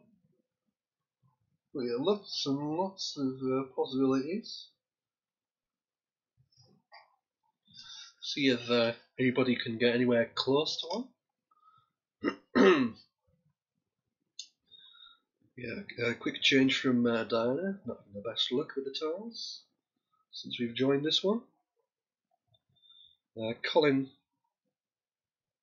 yeah, just gone for that HIS hook. And, oh, wow, that change didn't really work out too well, unfortunately for Diana.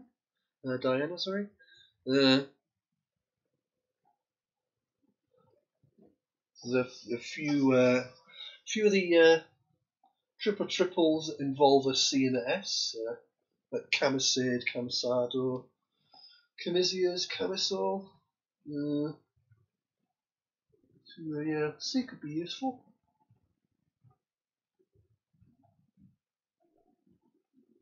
It's yeah, not on this wreck particularly. It's a pretty awful set of letters, to be fair.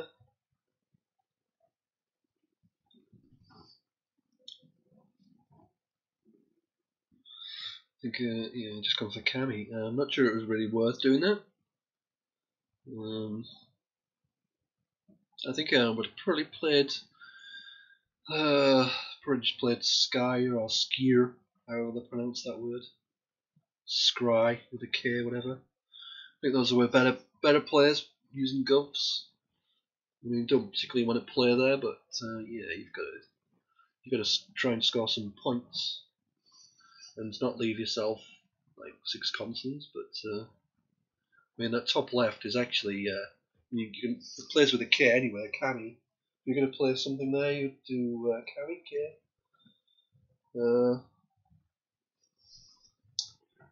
Well, yeah, kind of slightly sad that triple line was foiled because there's a lot of potential there. To say over 100 words fitted, but obviously some of them were 15 letters, so not very likely. But yeah, a lot of potential. And because 3 of the letters are already there, I mean, hitting 8 letter 9 timers when 3 of the letters are already there, I mean, you only need 5 letters, the right 5 letters out of 7. It's not like where you're hitting a bonus where you need all 7 to be right. When you only need to hit the right 5 letters, it makes it a lot more possible, a lot more likely, because you only need 5 of the right letters instead of all 7. It's like lottery, where you're a lot more likely to get 3 or 4 numbers than all 6. So, and yeah, I've never played the Euro lottery, so I don't care about all the extra balls and whatnot. I'm a traditionalist. Not that I've ever played it. I think I played it once on my birthday, but yeah. Yeah, I only gamble if I'm going to win, basically. That's my theory. Like, the 101, the difference here. UK player Colin on the right to play. 3 T's, but not nice, but not too much of an issue. Although not great for you can't play it underneath that O with a T because OT is no good, so a little bit restricted to what he can do.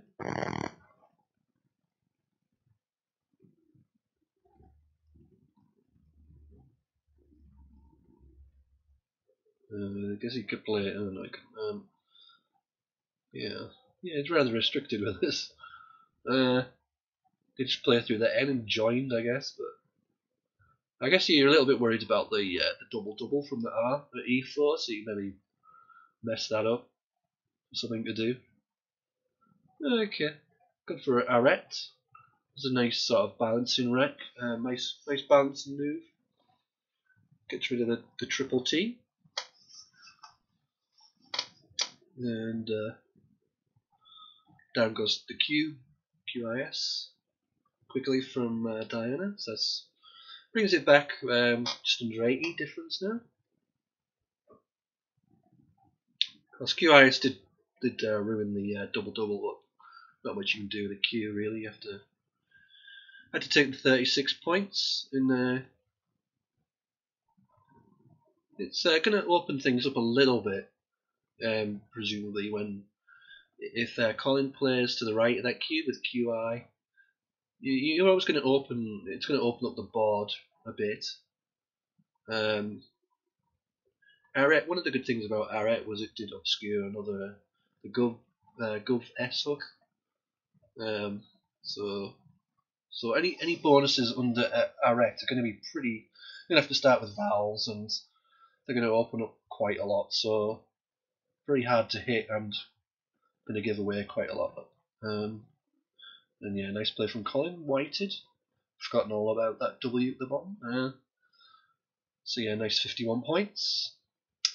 Stretches the lead to 128. Got the blank as Yuma. Still not the greatest combinations to go with it, unfortunately. Yeah, pretty ugly combination. Yeah, frustrating Rex from what we've seen.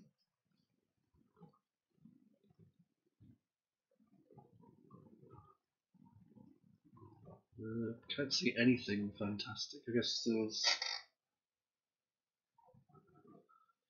Yeah, can't see anything at all really. I guess you're looking at Kef and Fugs. It's yeah, that's pretty mediocre, I guess. Yeah, not the greatest. Yeah, gone for Bite, but has played DET, which don't think it's been added since then. No, it's not. So yeah, this is DET is a 40, so that might be coming off. I'm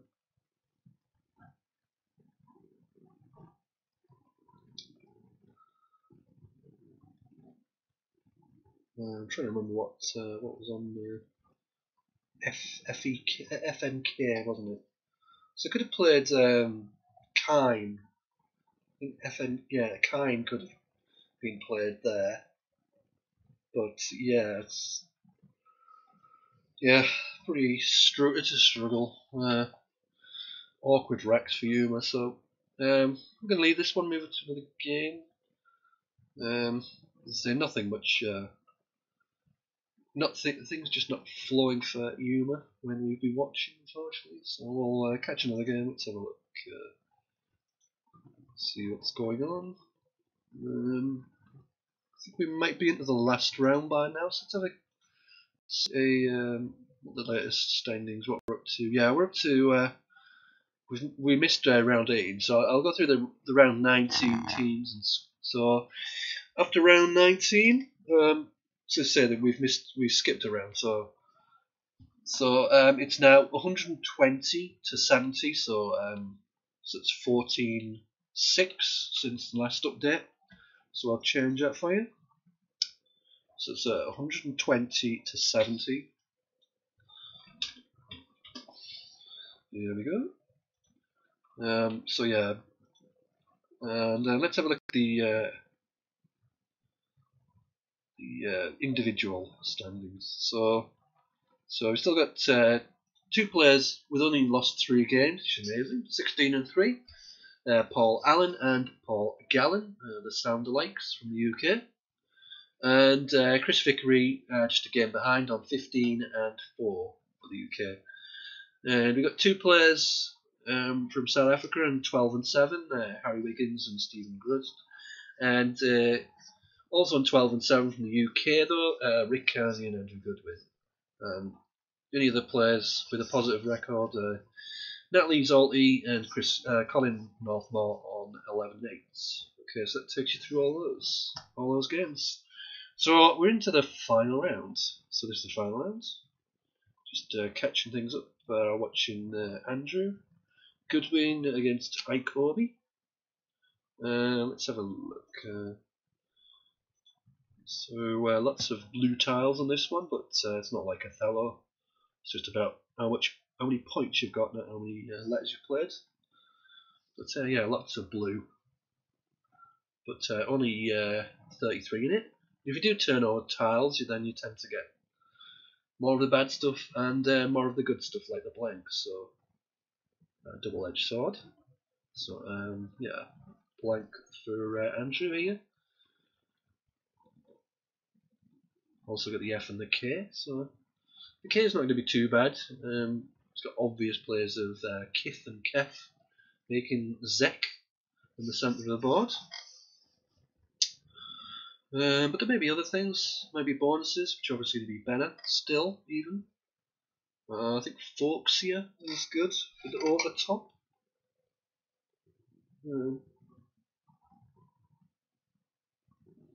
Oh no, it's not. Just Folkia. My bad. Oh wait, yeah, sorry. I'm still thinking pattern match. Don't.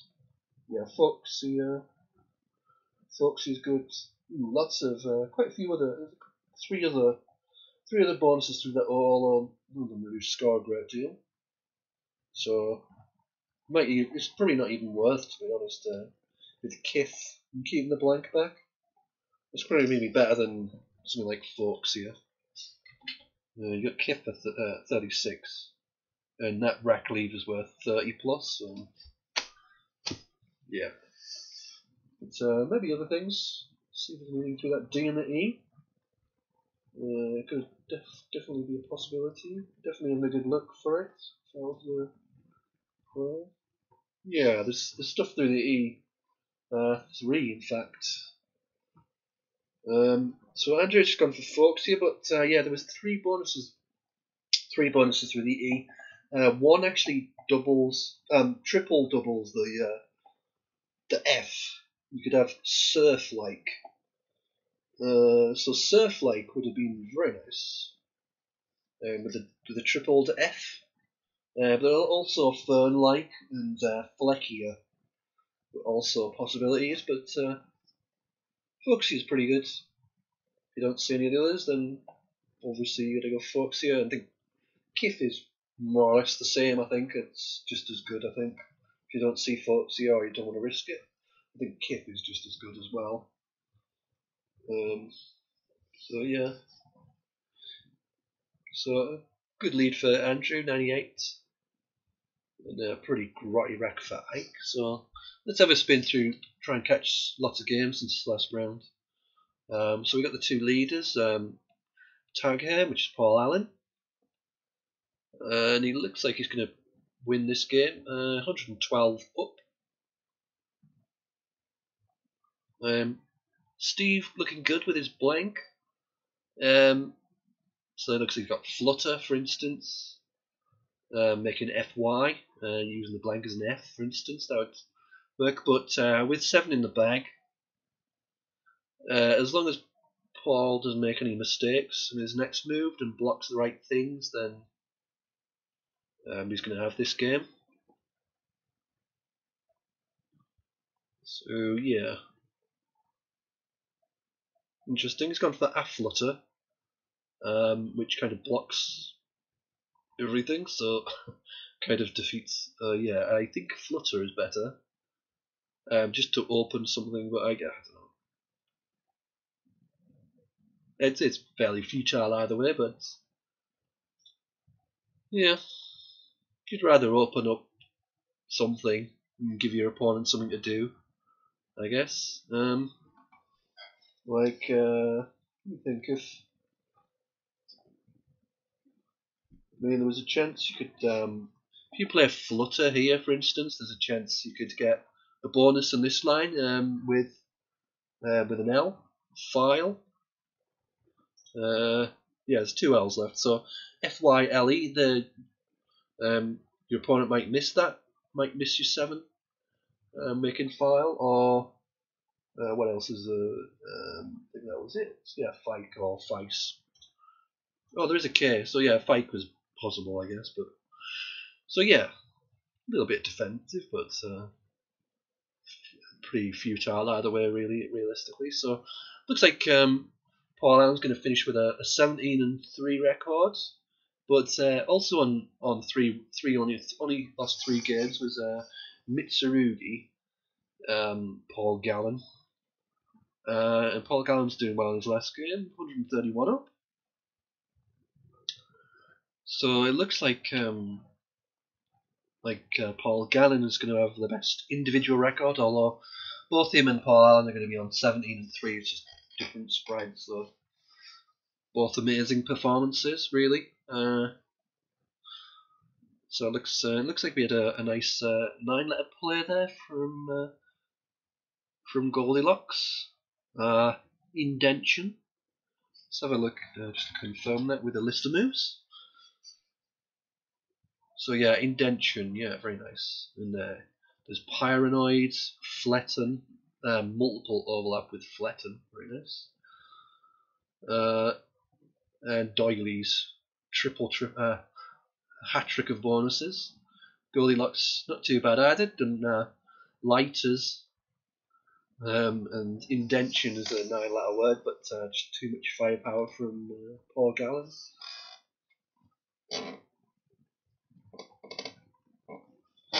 So let's have a quick look at Chris Vickery. It looks like he's finished his game. Let's have a look. That one. Were we watching that game? I'm not sure. So was that the last round? Let me just double check. Chris Vickery 15. Yeah. So yeah, Chris. This was the last game from Chris, which he won by 58. So a list of the moves.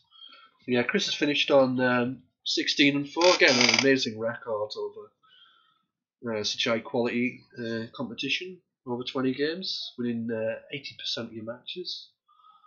Definitely worth a mention. That nice play with the double blanks of Sun Hoods from Chris, Conseil and Insecure as well. Tinkled from Neil after Insecure, but just couldn't claw back the 3-1 bonuses too much in the end for Neil. So it's a win for Chris and the UK side. Let's see if any other games going. Pretty much nearly all gone now. See if the South African pair of a Tiger and Steve G. So it's Harry Wiggins and Stephen Boots. See how they've done on their last game. So yeah. So a Tiger has won their last game by the looks of things against Rick. Just double check it was their last.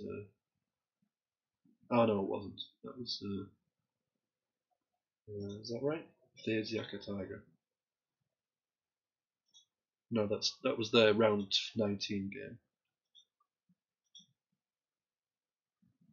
This is a round 20 game, so yeah. Tigers for not looking good there. Look at that unseen pool. Is there any bonuses in that? And Hightower sitting there with a blank and 57 lead. So yeah, that's looking like a loss for a Tiger and Harry Wiggins. So let's see how the other South African player on 12 and 7 is doing.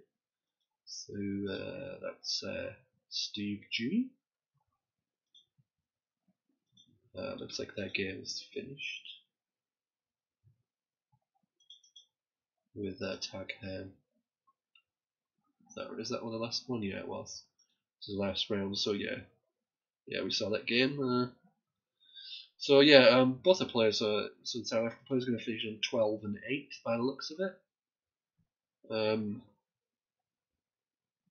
So yeah, still a good effort. Finishing over 50% against a tough UK side. So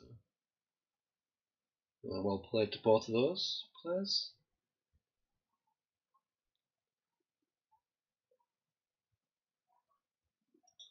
So yeah, pretty much. As I say, this is the final round, so just finishing things off. So win for Andrew there, more or less. Let's have a look, see if any other games going on. They're close.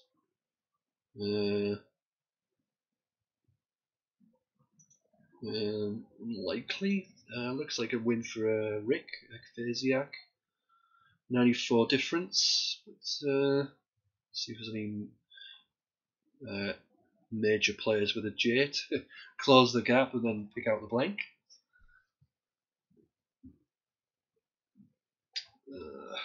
Yeah, not seen anything so far that could make it make the game a little bit closer.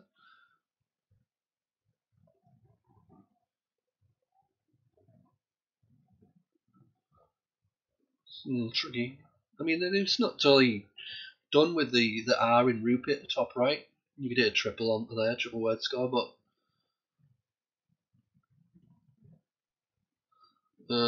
yeah, anywhere else, where do you go? Once that goes, where do you go? Yeah, and of course, Rick sitting there with a blank, very helpfully. Oh, ugly that is.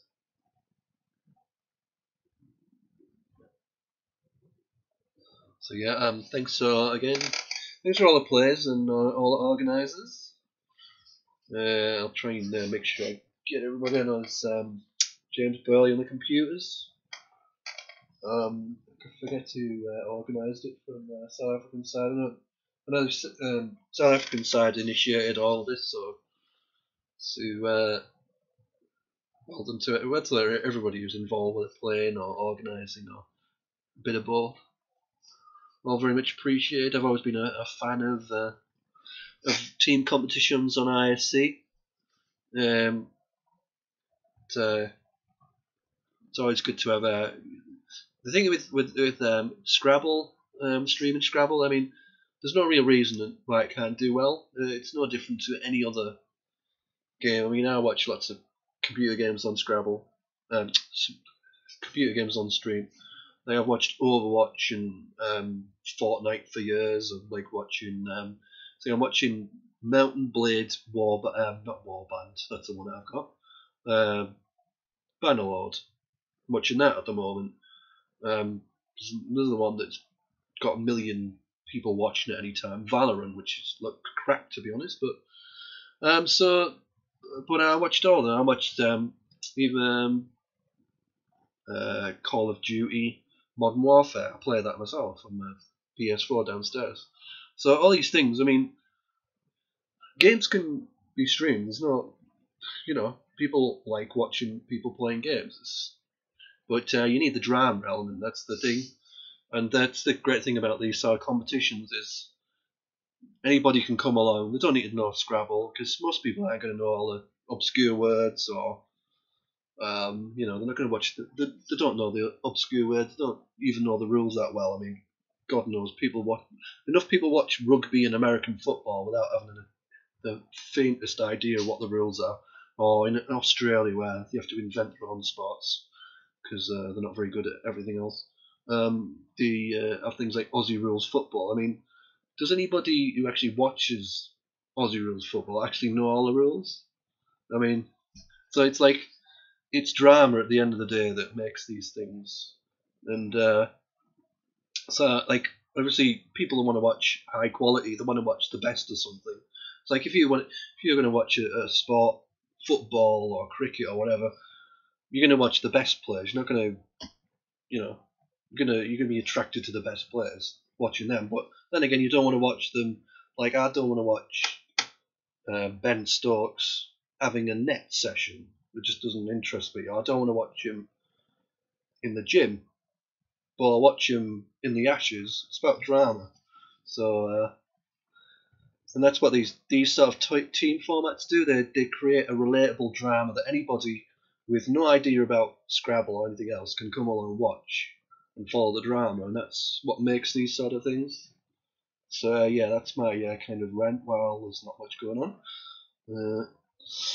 So yeah, it's all about drama for me, and enjoying it. Absolutely enjoy streaming and talking about the game.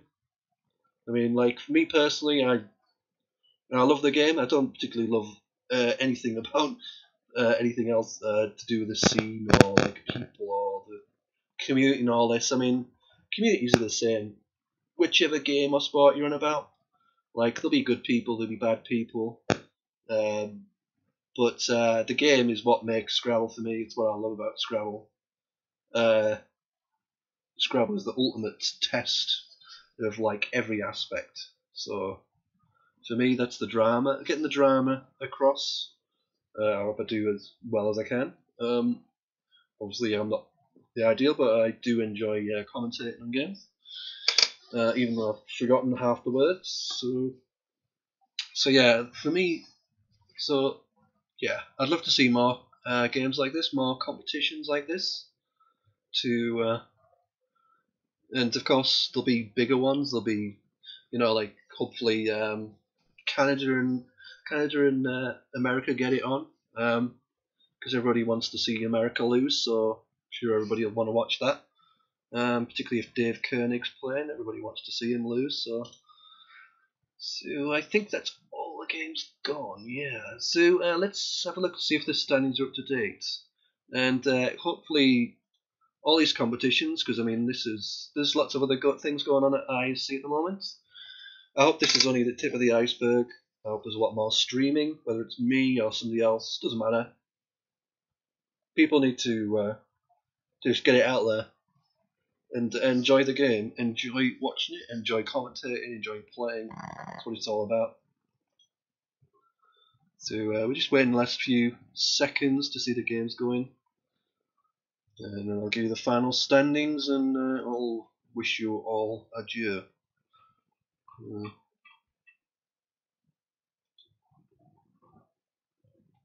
So here we go. Suspense building up nicely. So yeah, just get the final score. I think they're all in. So yeah, we're just waiting. Any of these refreshes will be coming along. I'm frantically clicking refresh on the standings. And yeah, thanks everybody for watching, and thanks all the support. If any, I'm always happy to stream or commentate on anything. I don't care whether it's which teams or whatever else. So it's interesting, fun. That's what it's all about, really. And I've seen, as I say, I watch streaming for loads of other games, and streaming can work, no doubt. You just have to keep doing it, basically. Build up an audience, build up the fact that there is actually streaming for Scrabble out there. Make it regular. Just grind and grind like every other streamer has done in the world, to get the thousands and thousands of views that they get, tens of thousands or hundreds of thousands in some instances. And you're just going to keep putting it out there and have fun. Ugh, still waiting on that last refresh. There it goes. So here we go. So the final scores. Ooh, that last round was a bit of a hammering. 9-1 to the UK. So here it is, the final standings. UK 129, South Africa 71. And we'll just update that for you, and we'll go through to the individuals. So we'll mention all the top players. So yeah, so all the UK players kind of won more or less in that last round. I think yeah, the only South African victory in that last round was Llewellyn Jaggles, I think. I believe, yeah, that looks right. So okay, so the top finisher individually was Mitsurugi Paul Gallen. 17 wins, spread a plus 20-21. Just one point off nice 2020, but there you go. Always ahead of his time. And in second place, also on 17 wins, Paul Allen. Tag him, 1474. He's nicked his username off Mark Nyman. And in third was 16-4, another brilliant performance, Chris Vickery. That's YRACIVC, C Vickery in backwards. So yeah. Also good mentions to the two top South African performers. Harry Wiggins at Tiger, and Stephen Grist, Steve G, both on 12 and 8. So yeah, well done to everybody. Thanks everybody for playing, and hopefully see everybody around another time when there'll be another internet tournament on. Lots of things to go. Hopefully, as well as ISC, Scrabble goes doing pretty well, I think. Lots of things to be coming on that front, so keep an eye out for Scrabble Go, and whatever the platform or game or whatever, just be positive about it. Criticize constructively in where you can, but be positive whatever it is. ISC, I mean, we all know ISC is not the most aesthetically pleasing, but it is what it is. It does a job, and thousands of people play on there, so what more do you want? And it has a hell of a lot of features. It does kind of remind me of my DOS days of computing, but there you go. But thanks very much for everybody who run it. Thanks to ISC for having us, and thanks everybody for watching, whether you're watching live or watching on the recordings on Twitch or YouTube. And we'll see everybody again next time. Thanks for watching. Cheers.